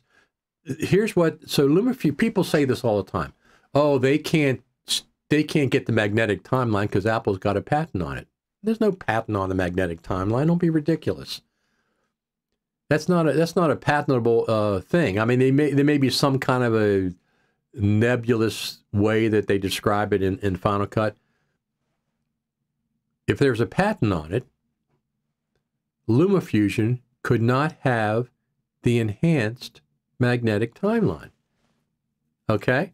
LumaFusion even calls it the magnetic timeline in LumaFusion. It's an enhanced magnetic timeline because it does things that the original magnetic timeline cannot do. For example, you can lock a track. In Final Cut Pro's jargon, you would lock a roll so it does not move with the rest of the timeline. So when I edit the rest of the timeline, this locked version does not move. It stays stationary. Now, the way I get around that, I do that editing in Final Cut Pro right now. If I'm doing an hour-long documentary, for example, I'm doing a 2-hour documentary right now. We're doing a second version of it for showing in July. And I want to see where the 30-minute mark is. And I want to see where the 1-hour mark is. And I want to see we have a break between the 1 hour and the 2 hour. Intermission. I want to see where the intermission is. And I put markers at 30 minutes. And I put markers at 1 hour. And I put markers at the beginning of the intermission. And I put a marker at the end of the intermission. And I put a marker at 1 hour and 30 minutes. And I put a marker at the end. Well, it doesn't work in Final Cut because they're clip markers. They're not timeline markers. They're not sequence markers. Okay? They move with clips. Whatever clip you place them on, if you move the clip around, that's where the marker is going to go. So what I do is I put an anchor clip at the beginning of the timeline. It could be 1 frame, 5 frames, 10 frames, 1 second, whatever you want. I put it at the very beginning of the timeline. And I take a title and anchor it to the anchor clip. And I stretch it out the entire length of my timeline. And then when I want to place the 30-minute marker, I click the title and hit the M key. And it's placed on the title. And if I want to place a marker where the intermission is, I go to the intermission, select the anchored title, and hit the M key. Okay? I can do as much editing as I want in the main timeline. The 30-minute marker, beginning of the intermission marker, stay put because they're not affected by the magnetic timeline. LumaFusion has that automatically. I don't have to do the anchor clip. You can lock a track in place or a roll in place, and it won't move. That's why we're talking about the hybrid. It's actually called an enhanced magnetic timeline. Yes, I'd like to see that. Absolutely would like to see that. All righty. We got 50 people watching. Nice little crowd here for Saturday morning. That's clunky but effective, I guess. Well, it's clunky because Final Cut Pro doesn't have it built in. It's not clunky with LumaFusion. You just lock the track, it's done. Whatever you place on that track is not going to move. So in Final Cut, you have no choice. If I want a 30-minute marker to stay still at 30 minutes, how are you going to do it? It's tied to a clip. Every time I move something before that clip, the marker is going to move.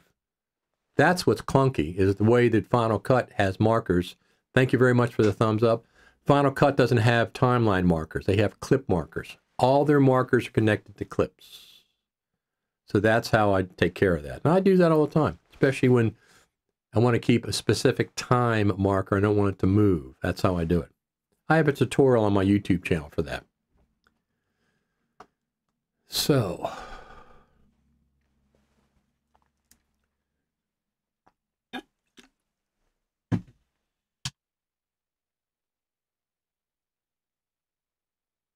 let's check on the backyard. See if anything's happening out there. It's springtime. I don't see any birds at the bird feeder. You can see the wind in the background with the trees, these arborvitae trees in the background. It's kind of windy. Now there's the dogwood tree all the way over there. The white dogwood. We have dogwoods on our property. It's gaining flowers. This is what's affecting my sinuses and stuff. It's going to be pollen city here in a very, very, very short. Look how blue the skies are. Very, very short period of time. Thank you very much for the thumbs up. Fantastic. One thing I want to say is thank you for the sponsors to set for me to go to NAB. This will be dependent on if I go in 2025. LumaTouch, LumaFusion, fantastic. Hedge for video, FMC, of course, and our good friend Roger Bolton from Coremount. Roger didn't even go to NAB, and he still sponsored Final Cut TV. That's how great a guy he is. All these sponsors are fantastic. Every single one of them is appreciated. I use all their products, and I recommend all their products. Period. These were the sponsors to get me to NAB. Hopefully they'll be back again next year. So, our friend Matthew says, should I buy the DaVinci Speed Editor that includes DaVinci Resolve Studio and just resell it? It's like $70 more. That's what I did. 3 years ago, $299 for the Speed Editor and DaVinci Studio. I didn't want the Speed Editor. My desktop is already cluttered up. I got a Stream Deck, which is compact. I got my keyboard, my wireless. Even though I got a MacBook Pro, I have a wireless keyboard that I use. So, and I have Stream Deck, and I have my Apollo Twin X for audio. I don't want a Speed Editor. Now, some people use them, that's fine, but I never opened it. I never even opened it. I just said I'll keep it sealed, and then when I can go ahead and resell it, somebody that wants it. So I'll put it up for sale locally, and somebody bought it. But yeah, I'd recommend getting the package. You can always resell the Speed Editor if you don't want it. They have a new one, right? So instead of a Speed Editor, they're calling it something else. I forget what it is. Thank you very much for the thumbs up. Don't forget to subscribe. Don't forget to subscribe.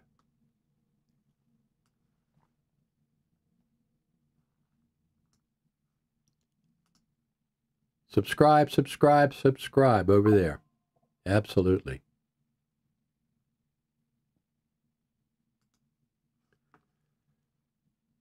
Richard, you should host a live stream with those tiny editing tips. Fantastic. Thanks you, Rogerio. I actually have that tutorial on my YouTube channel. My YouTube channel, my tutorials get a lot of views. I have one tutorial, it's got 30,000 views, a bunch of them in the 20,000s and 10,000s. I also get a lot of views on, one weird thing I get a lot of views on. Let me show you the most current version of this from the most current version of this from NAB. All right, going to the Elon Musk tunnel, LBC loop. This is Elon Musk's tunnel that goes underneath of the convention center and goes from the central hall to the west hall.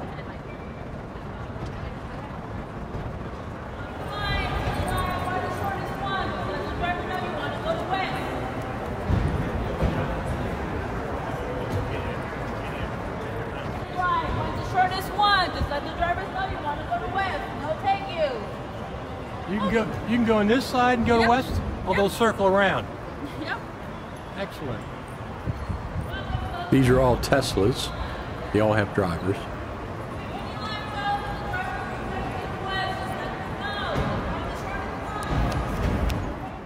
Make agenda where sessions are over there, sessions are over here, so. And I don't want to be walking, so of course I'm taking the tunnels. Save a lot of mileage on your feet.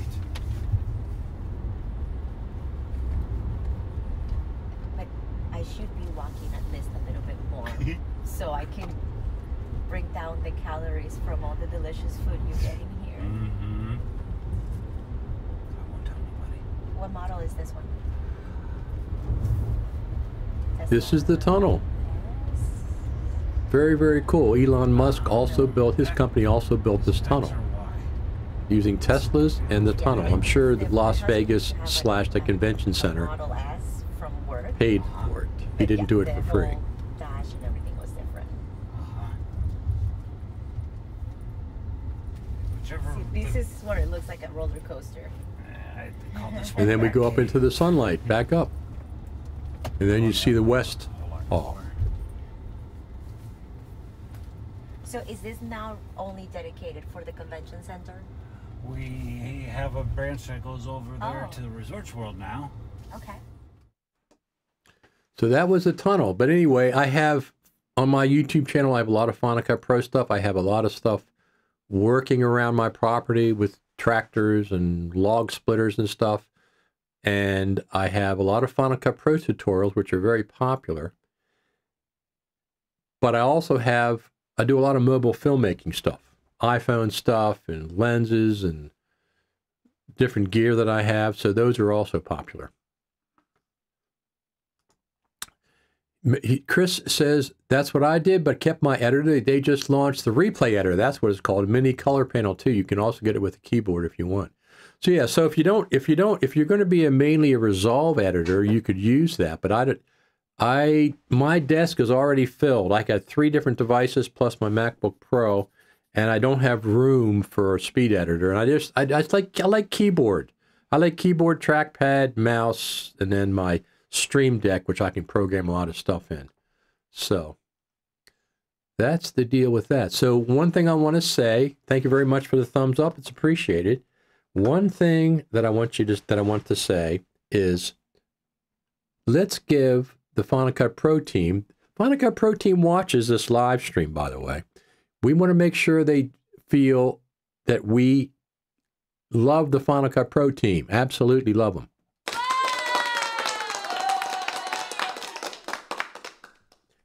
That doesn't mean we're going to let you off the hook and let you go at a very slow pace and be satisfied with it. We're not satisfied with that. We like Final Cut Pro. We think it's a really good NLE, which it is, but we want more. We want to pick up the pace, especially over during the COVID years. Everybody understands that, but this is software. So it seems like to me, from the outside, the Final Cut Pro team is a walled garden. It is completely a walled garden, and they don't listen to people outside of that walled garden. They just pay attention to themselves and a few select people. They don't listen to the other people outside as much as they should. That's the problem. They should listen. They should have more people from the outside and listen to them. I remember in 2019, we were at the Creative Summit and we brought up the dupe detection. And their responses, well, first off, they said, "We hear you loud and clear." So they heard us about dupe detection and they finally incorporated it, but it took them 3 years, 2022. But one of the frustrating things is they say, "Well, why do you want dupe detection? Tell us how your use cases." We don't have to do that. Dupe detection is a standard feature with all professional NLEs, okay? Go watch how people use it. It's not our responsibility to convince you that we need something like dupe detection. It's a standard feature. Same with the scrolling timeline. All these years I've been harping about the scrolling timeline. Finally, 13 years later, we get a scrolling timeline. I'm glad it's here. And that made my day at Creative Summit last fall. November the 6th or 7th, whatever day it was, we went to Apple Campus on Monday, and they introduced the scrolling timeline. Finally, I threw my hands up in the air and said, "Hallelujah. After all these years, we finally got a scrolling timeline." So, like I said, Final Cut Pro is this train. It's like a coal-fired train. It's very steady. It keeps moving forward, but it's not a speed demon. Thank you very much for the thumbs up. It's not a speed demon. Now, you could say you like that better. Or you like the bullet train, that's DaVinci Resolve, and they constantly put out new features. I think a combination between the two, not as slow as Final Cut is currently, and maybe a little more conservative than Blackmagic is a good place to be in the middle. But they're not there. Final Cut Pro Team is just slow and steady, slow and steady. A lot of times it's frustrating. If you're watching the NLE race, like we are, and you're looking, and there goes Blackmagic, and there goes Avid, and there goes Premiere, and then they have CapCut going back and forth. And where's Final Cut? Oh, there it is. There it is. It hasn't moved. It hasn't moved for 4 months. It's the same place it was 4 months ago. 5 months ago, it stayed still. We like the stability. We like the speed. We like the optimization. Those are base features. Those aren't features. Command Post can help with the speed editor in Final Cut Pro. Definitely will work better with Resolve, though. Speaking of Command Post, Chris Hawking has been brought on board with Hedge. He's working with, I think, Arctic Whiteness, the app. I think it's just called Arctic now, something like that, whatever it's called. He's been brought on board to work with that app, so that app should be getting better and better and better, which is great, don't you think? I mean, Paul over there at Hedge has said we didn't buy a Final Cut Pro Library Manager to make money. We just think it's a good tool to have in our arsenal. It's a good tool for the Final Cut Pro community. So they went out and bought it, or whatever they did. They acquired, I don't know what the right word is. They didn't buy it. They acquired it somehow and whatever. They don't have subscriptions except for, I'm not sure. I'm not clear exactly what the new version of Hedge is. So that'll be coming out, whatever that new version is. A Hedge? Or no, it's whatever Sam Messman's involved with. Let's see what else we have here.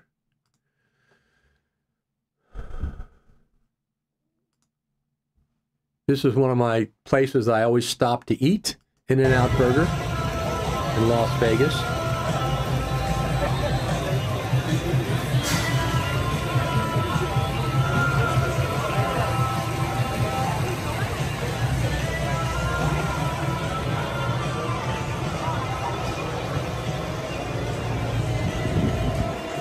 In one of the places that I went to, one of the parties, there were a lot of parties. was the Filmmakers League, and they had a party at a bowling alley.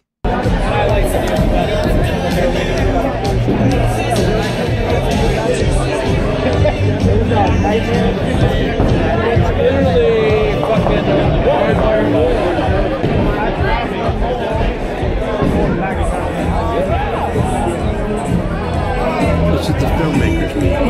They had a band, stage, live band stage downstairs right below that. It was very, very, very cool. Good sound system, etc., right there.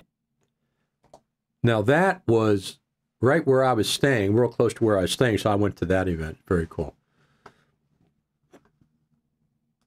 I tuned in late today, so I'm not sure if you mentioned this, but what was the surprise announcement or product that you saw at NAB? Well, what was the surprise announcement? I didn't spend a whole lot of time with,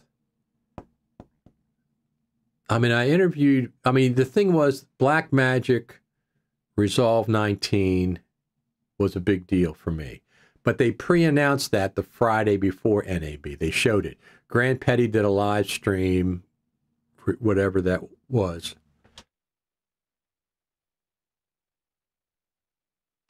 The Friday before NAB. So that was the pre-announcement. To me, that was the biggest thing, was Resolve 19 beta. It's the beta version. That's what affected me the most. But there was a lot of other things, hardware-wise. They had a whole slew of hardware. They announced the 17, what is it? Resolution, 17K camera for coming out later this year. So NAB is fine. It's completely fine if you want to go next year thinking about it. It's expensive. It's expensive. That's why I need sponsors to come here. It's expensive. It's not too bad. The flights are typically okay for me. It's not like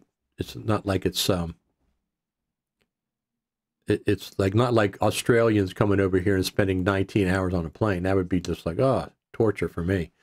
But as far as a big announcement, you have to just watch some of the live streams or just go to the NAB show page, because there's so many different kind of vendors and announcements and stuff. And I'm only interested in what affects me.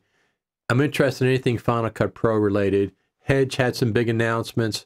LumaFusion had the big announcement of version 5 coming out. By the way, the LumaFusion, $29. If you pay $29, you get version 5 for free. That has some feature enhancements. It has a new grid layout that comes free.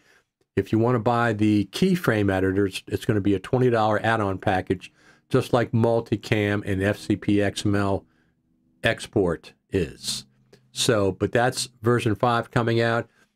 Hedge was talking about all their new products they have coming out, their acquisition of Final Cut Library Manager. And I'll be honest with you, I've used Final Cut Library Manager on and off for a few years, but I always get frustrated with it because it either crashes or it does something weird. That's supposed to be fixed now.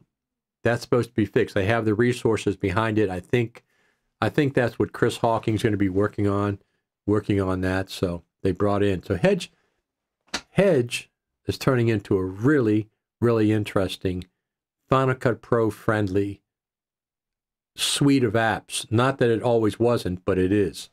I use Offshoot all the time. When I'm at the NAB, I have, there it is right there. So I have two of these Crucial X9s that can both go in my phone with the USB-C cable or into my Mac. I can shoot on this with my phone. This is 4 terabytes. This is 4 terabytes versus the Samsungs. Look at the difference in size between these two. I prefer the little 4 terabyte Crucial X9. It works on the phone too. You can work with the phone. Cannot use it on my Lumix S5 Mark IIX because that only supports up to 2 terabytes. This is a 4 terabyte drive. So I take 2 of these with me, plug them into my MacBook Pro, and make 2 separate copies so I have backup copies. Plus, I leave it on my MacBook Pro. I have a 4 terabyte drive. I have 3 copies when I come home, so I feel fairly safe of the footage. It's not like anything's mission critical, but it's still there. And we'll play this movie, another movie.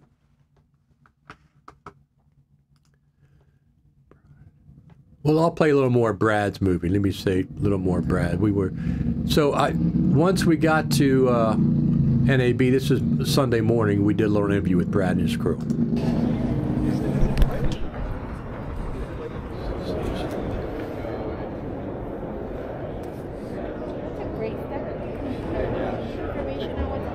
I have one, thank you. Kind of like the people going up and down the escalator. Let me get set up here. Unhired them. Yeah. And I knew Alan. Internet, I mean, did he connect with you guys? Did he know you beforehand, or? Yeah, so us two at least, were connected with a college that he was hiring out of. I see. And so we all met Brad through being hired by Alan. I see. Okay. So, some presents here. So I'm excited to check those out. I have a DJI, the Mini.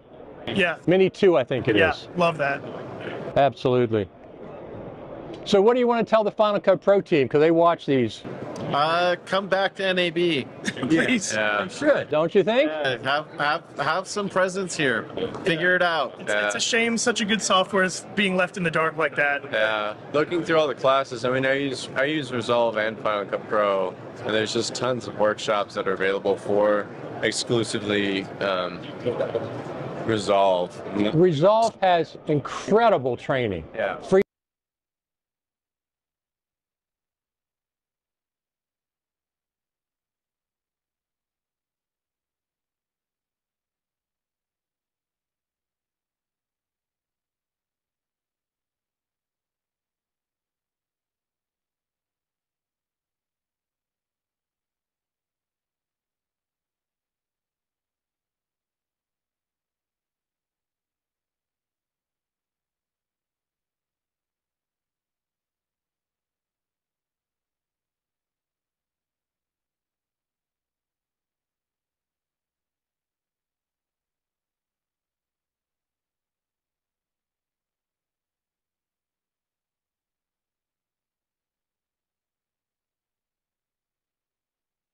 Sorry, I'm sorry. It was the caption, the mute button was on. So Final Cut Pro team, give us some insight, a roadmap if you can, whatever you can do, a little bit of stuff for a future version of Final Cut. And don't tell me you can't do it because you've already done it. Final Cut Pro Creative Summit 10.4.4, pre-release version. You showed us, you allowed us to talk about it in public. Came out 6 or 8 weeks later. 2022, you allowed YouTubers to show us a beta version of Final Cut Pro on YouTube, 10.6.2, with dupe detection and with voice isolation. You allowed it then. Give us those little things that are happening. Tell us if text-based editing is coming. Say, okay, we're working on a solution for text-based editing. It'll be out in a future update to Final Cut Pro. Does that hurt anybody? Does that hurt anybody? No, it doesn't hurt anybody at all. It lets your audience in on the roadmap for Final Cut Pro. That's what we'd like to see. There's some information like that. If you told us things, roles-based mixer, say, hey, we're working on a roles-based mixer solution. We'll have it out when we have it out, maybe the next year, whatever. Don't tell me you can't do it because you've already done it. You did it, Final Cut Pro Creative Summit on 10.4.4. You showed us a preview of a version of Final Cut Pro 10.4.4 at the Creative Summit. It didn't come out until December. You allowed us to talk about it. You allowed social media posts about it. So there's one time you did it. In the year 2022, March, the month before NAB, you allowed YouTubers to show a beta version of Final Cut Pro on the internet. So that's a second time that you've done it. You can certainly, you pick and choose these times when to let the Final Cut Pro faithful, the 5 million of us, know what's coming up. You give us a roadmap. That helps the situation of slow development. We hear you about text-based editing. We hear you about an audio mixer. We're working on solutions you don't have to even give a time frame. Say we're working on them. We hear you loud and clear. We're working on solutions, and we hope to get them to you. Thank you very much for the thumbs up. Fantastic.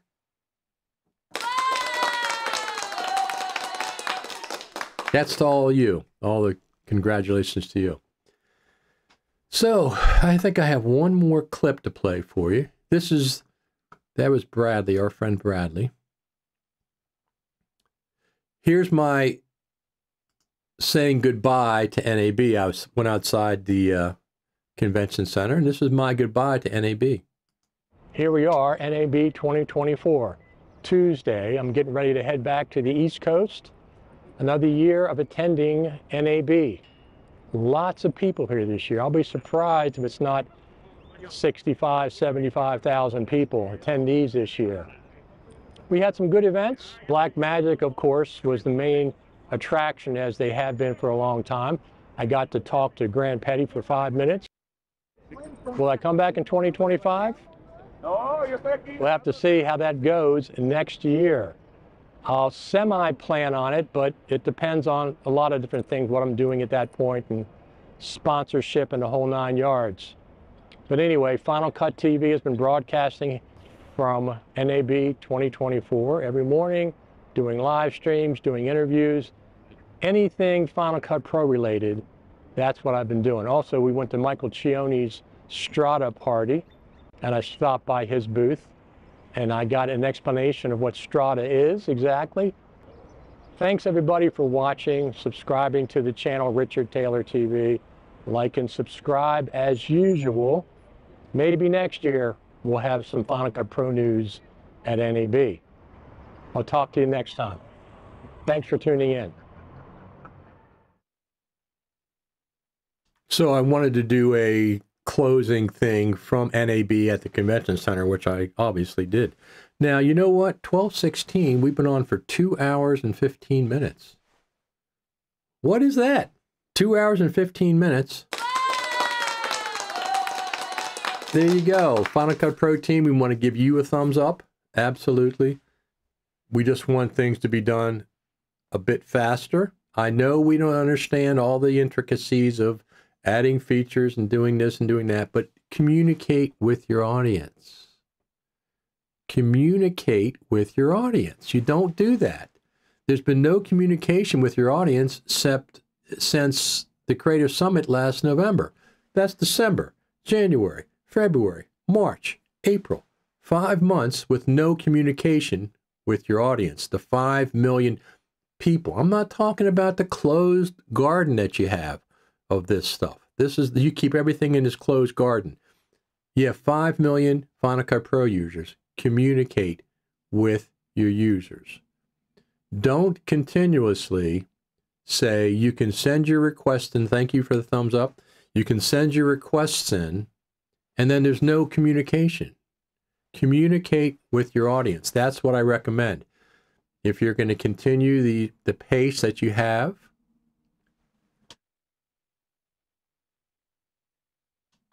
that's part obviously we have no control over, but communicate with us.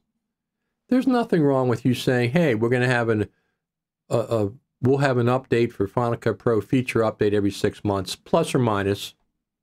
Sometimes it might be 5 months, sometimes it might be 6 months, 7 months. We're not going to commit to every 6 months, but it's an average we're going to try for, at least for the next year or so. That doesn't hurt anything. You're not giving away any state secrets. Just keep your audience. Remember, your audience, 50-some million Final Cut Pro users. Keep us informed. Give us a timeline. Give us something that we can hold on to. The letter that came and went, Hollywood letter, oh yeah, well, what happened there? What happened with that? It just disappeared into vapor. You may be communicating with a handful of people in LA, But the 5 million Final Cut Pro users heard zero. We didn't get any of the promises that were made in Apple's response. I don't know if the Final Cut Pro team did it or Apple corporate. We didn't get any information about what's going on there. Once again, you're keeping us in the dark. There's no reason for that. There is absolutely zero reason. Now, if Apple corporate is,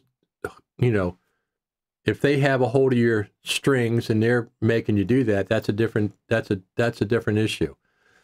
That could be part of the reason. What does it hurt to have a little presence at NAB for the public? It doesn't hurt anybody. It doesn't hurt us. We'd love to have presence there. Why can't you meet up with some people at NAB? You do at the Creative Summit, but you don't at NAB for some reason. Well, I'm not saying you don't, because you have. In 2022, you did put out an update to Final Cut Pro for NAB, and you put out updates for Final Cut Pro in the past. Last 2 years, no Final Cut Pro information, no Final Cut Pro update, no Final Cut Pro anything at NAB, which is the biggest pro video audio event of the year in the world. It's by far bigger than everybody else. So think about it. Think if you can get an update next year. We want it. The users want Final Cut Pro, the team, to at least communicate with us, because you're not communicating with us. You're not. You expect us to send in bug reports and requests and stuff to the email, to the portal, but there's no communication after we do that. You can't expect that to be a one-way communication portal. It doesn't work that way. You have to give us timeline, give us something like you already have in the past. Don't tell me you can't do it, because you've already done it. You've already done it on multiple occasions. So you obviously can do it. You're choosing not to do it. Why? Don't know. Anyway, get 10.7.2 out beginning of May. What is today? Today's April the 20th. So another 2 weeks, maybe 3 weeks. Get 10.7.2 out. And hopefully it has some cool features for us. Hopefully it has some cool features. Don't know if it will. Well, I'm counting on it. Whatever 10.7.2, if it was a bug fix, then we'll have to go to 10.7.3, whatever. But listeners of Final Cut TV, do you want the Final Cut Pro team to be more open? Do you want them to give us some hints, roadmap? You don't have to promise. I understand you can't promise things, but like, you can't say, hey, 10.7.2 is going to come out shortly. Maybe say before WWDC, and we got some features in there we think you're going to like. That would go a long way. That would go a long way to the Final Cut Pro community. Thank you very much for the thumbs up.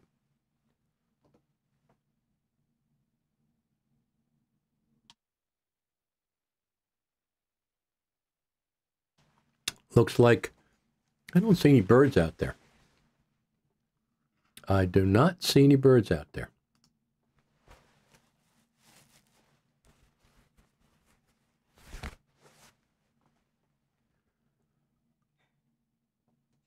So when I go to NAB, if I go to NAB in 2025, I'm not there to cover the whole convention.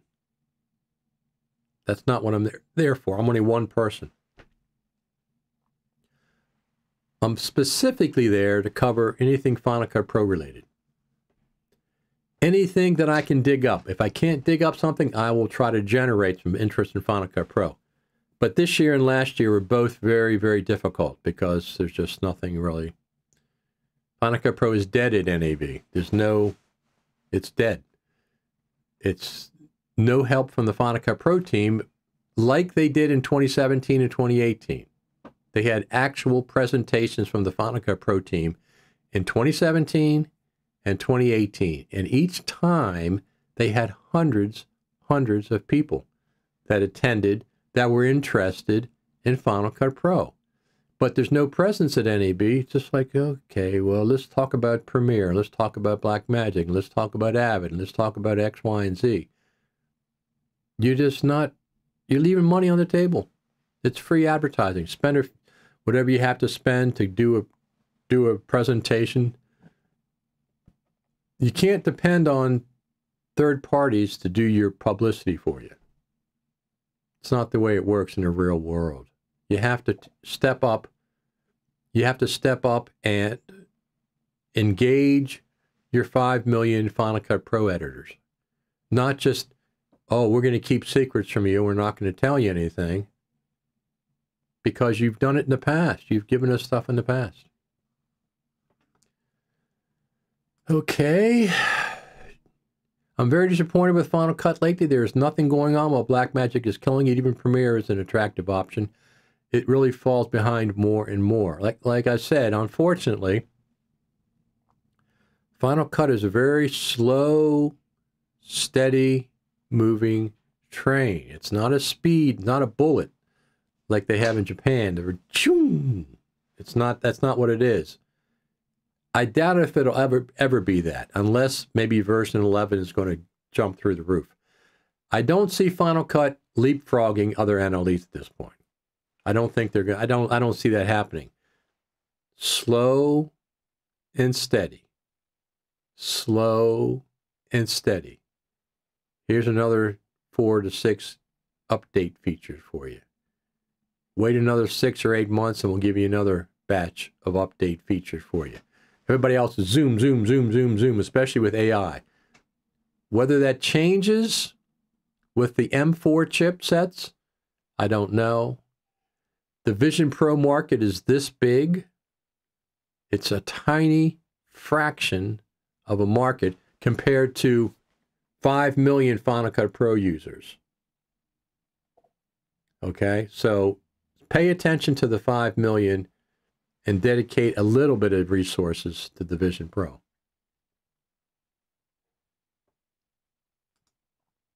Steve Morrison, yes, it's very disappointing being left in the dark. I'm not going to leave Final Cut Pro. Like it too much, but Apple, show you care. There's ways you can do communication with your users. Let me know. I'll tell them. Shoot me an email. Say, Richard, you can say X, Y, and Z. Okay? I have a nice size audience. I'm approaching 5 million YouTube views. I'm not 5 million. Sorry. Erase that. 500,000 YouTube notify me. I'm approaching 500,000 YouTube views. Now that's not that many for people that are getting millions all the time, but for me, it's a lot. I wasn't expecting that, so I've monetized it, and et cetera, et cetera. Sometimes I feel like Apple is really not interested in keeping up Final Cut Pro. Now, we've heard from the Final Cut Pro team themselves. Final Cut Pro team, pay attention to this. We've heard from the Final Cut Pro teams themselves, and I brought up the whole aperture question to the Final Cut Pro team in public at the Creative Summit.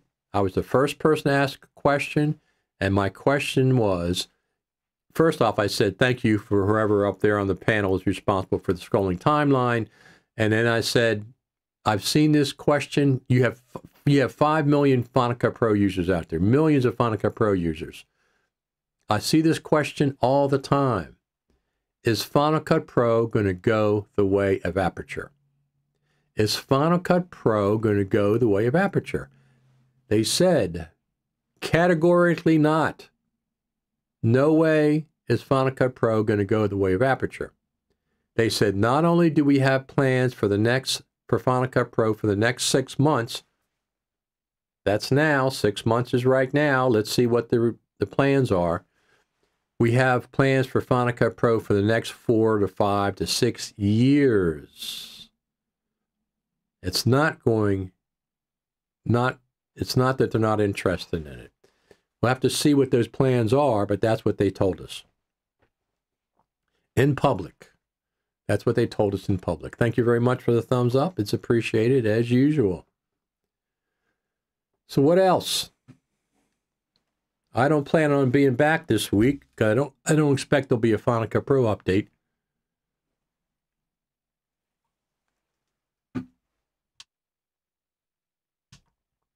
Communicate with your users. No communication, keeping us out here and out here is nonsense. There's no way that communicating us would be a bad thing. Whatever way you have to do it with corporate stuff, whatever regulations they have on you, there's ways to do communication with your audience. That's the biggest problem as I see it. The speed of updates is another problem, but if you tell us, we're working on X, we're working on Y, we're working on Z, that helps alleviate some of that frustration with your extremely slow pace of development. Now, you know, yeah, I'm always looking for the next version. I'm always looking for Final Cut Pro 10.7.2. Like I said, I expect it to come out with the iPad. I'd be very surprised if no feature update comes out with the iPad, or at least between now and WWDC. Let's just say that. Whether I expect it to be the iPad. It seems like a good time to release a new version of Final Cut. Any other comments? The Final Cut Pro team is listening. They're watching these live streams. So any other comments? Before I head out of here, I'm going to go see a band. I got to film a band tonight, some friends of mine. It's their last concert, so I'm going to go see them up in Maryland. Anything else? There's NAB is active as ever. It's active as ever. 61,000 people. Yes, it's down from 2019, which had 93,000, but it's about the same amount it was last year. So hopefully that continues to be steady or go up. Eventually it'll go back up again, I think. Anyway, as far as the Final Cut Pro team goes, let's give them a round of applause, please. Even though it's frustrating with their pace of development, let's give them a round of applause. That's for the Final Cut Pro team. They do watch. They do see your comments on this show all the time. So, all right, everyone. I'm going to get out of here. We've been on for 2 hours and 30 minutes. That's enough for today. If there is an update to Final Cut Pro this week, don't expect it. Of course, I'll come back on. And I can pop up. I have a couple of interviews I got planned. And I can pop up at any time during the week. Let me see something here. Tim messaged me. Yeah. Pop up during the week, and I can come back at any time. Subscribe to the YouTube channel. Don't forget. YouTube channel. Subscribe over there at Richard Taylor TV. Anything else going on? Don't forget my sponsors.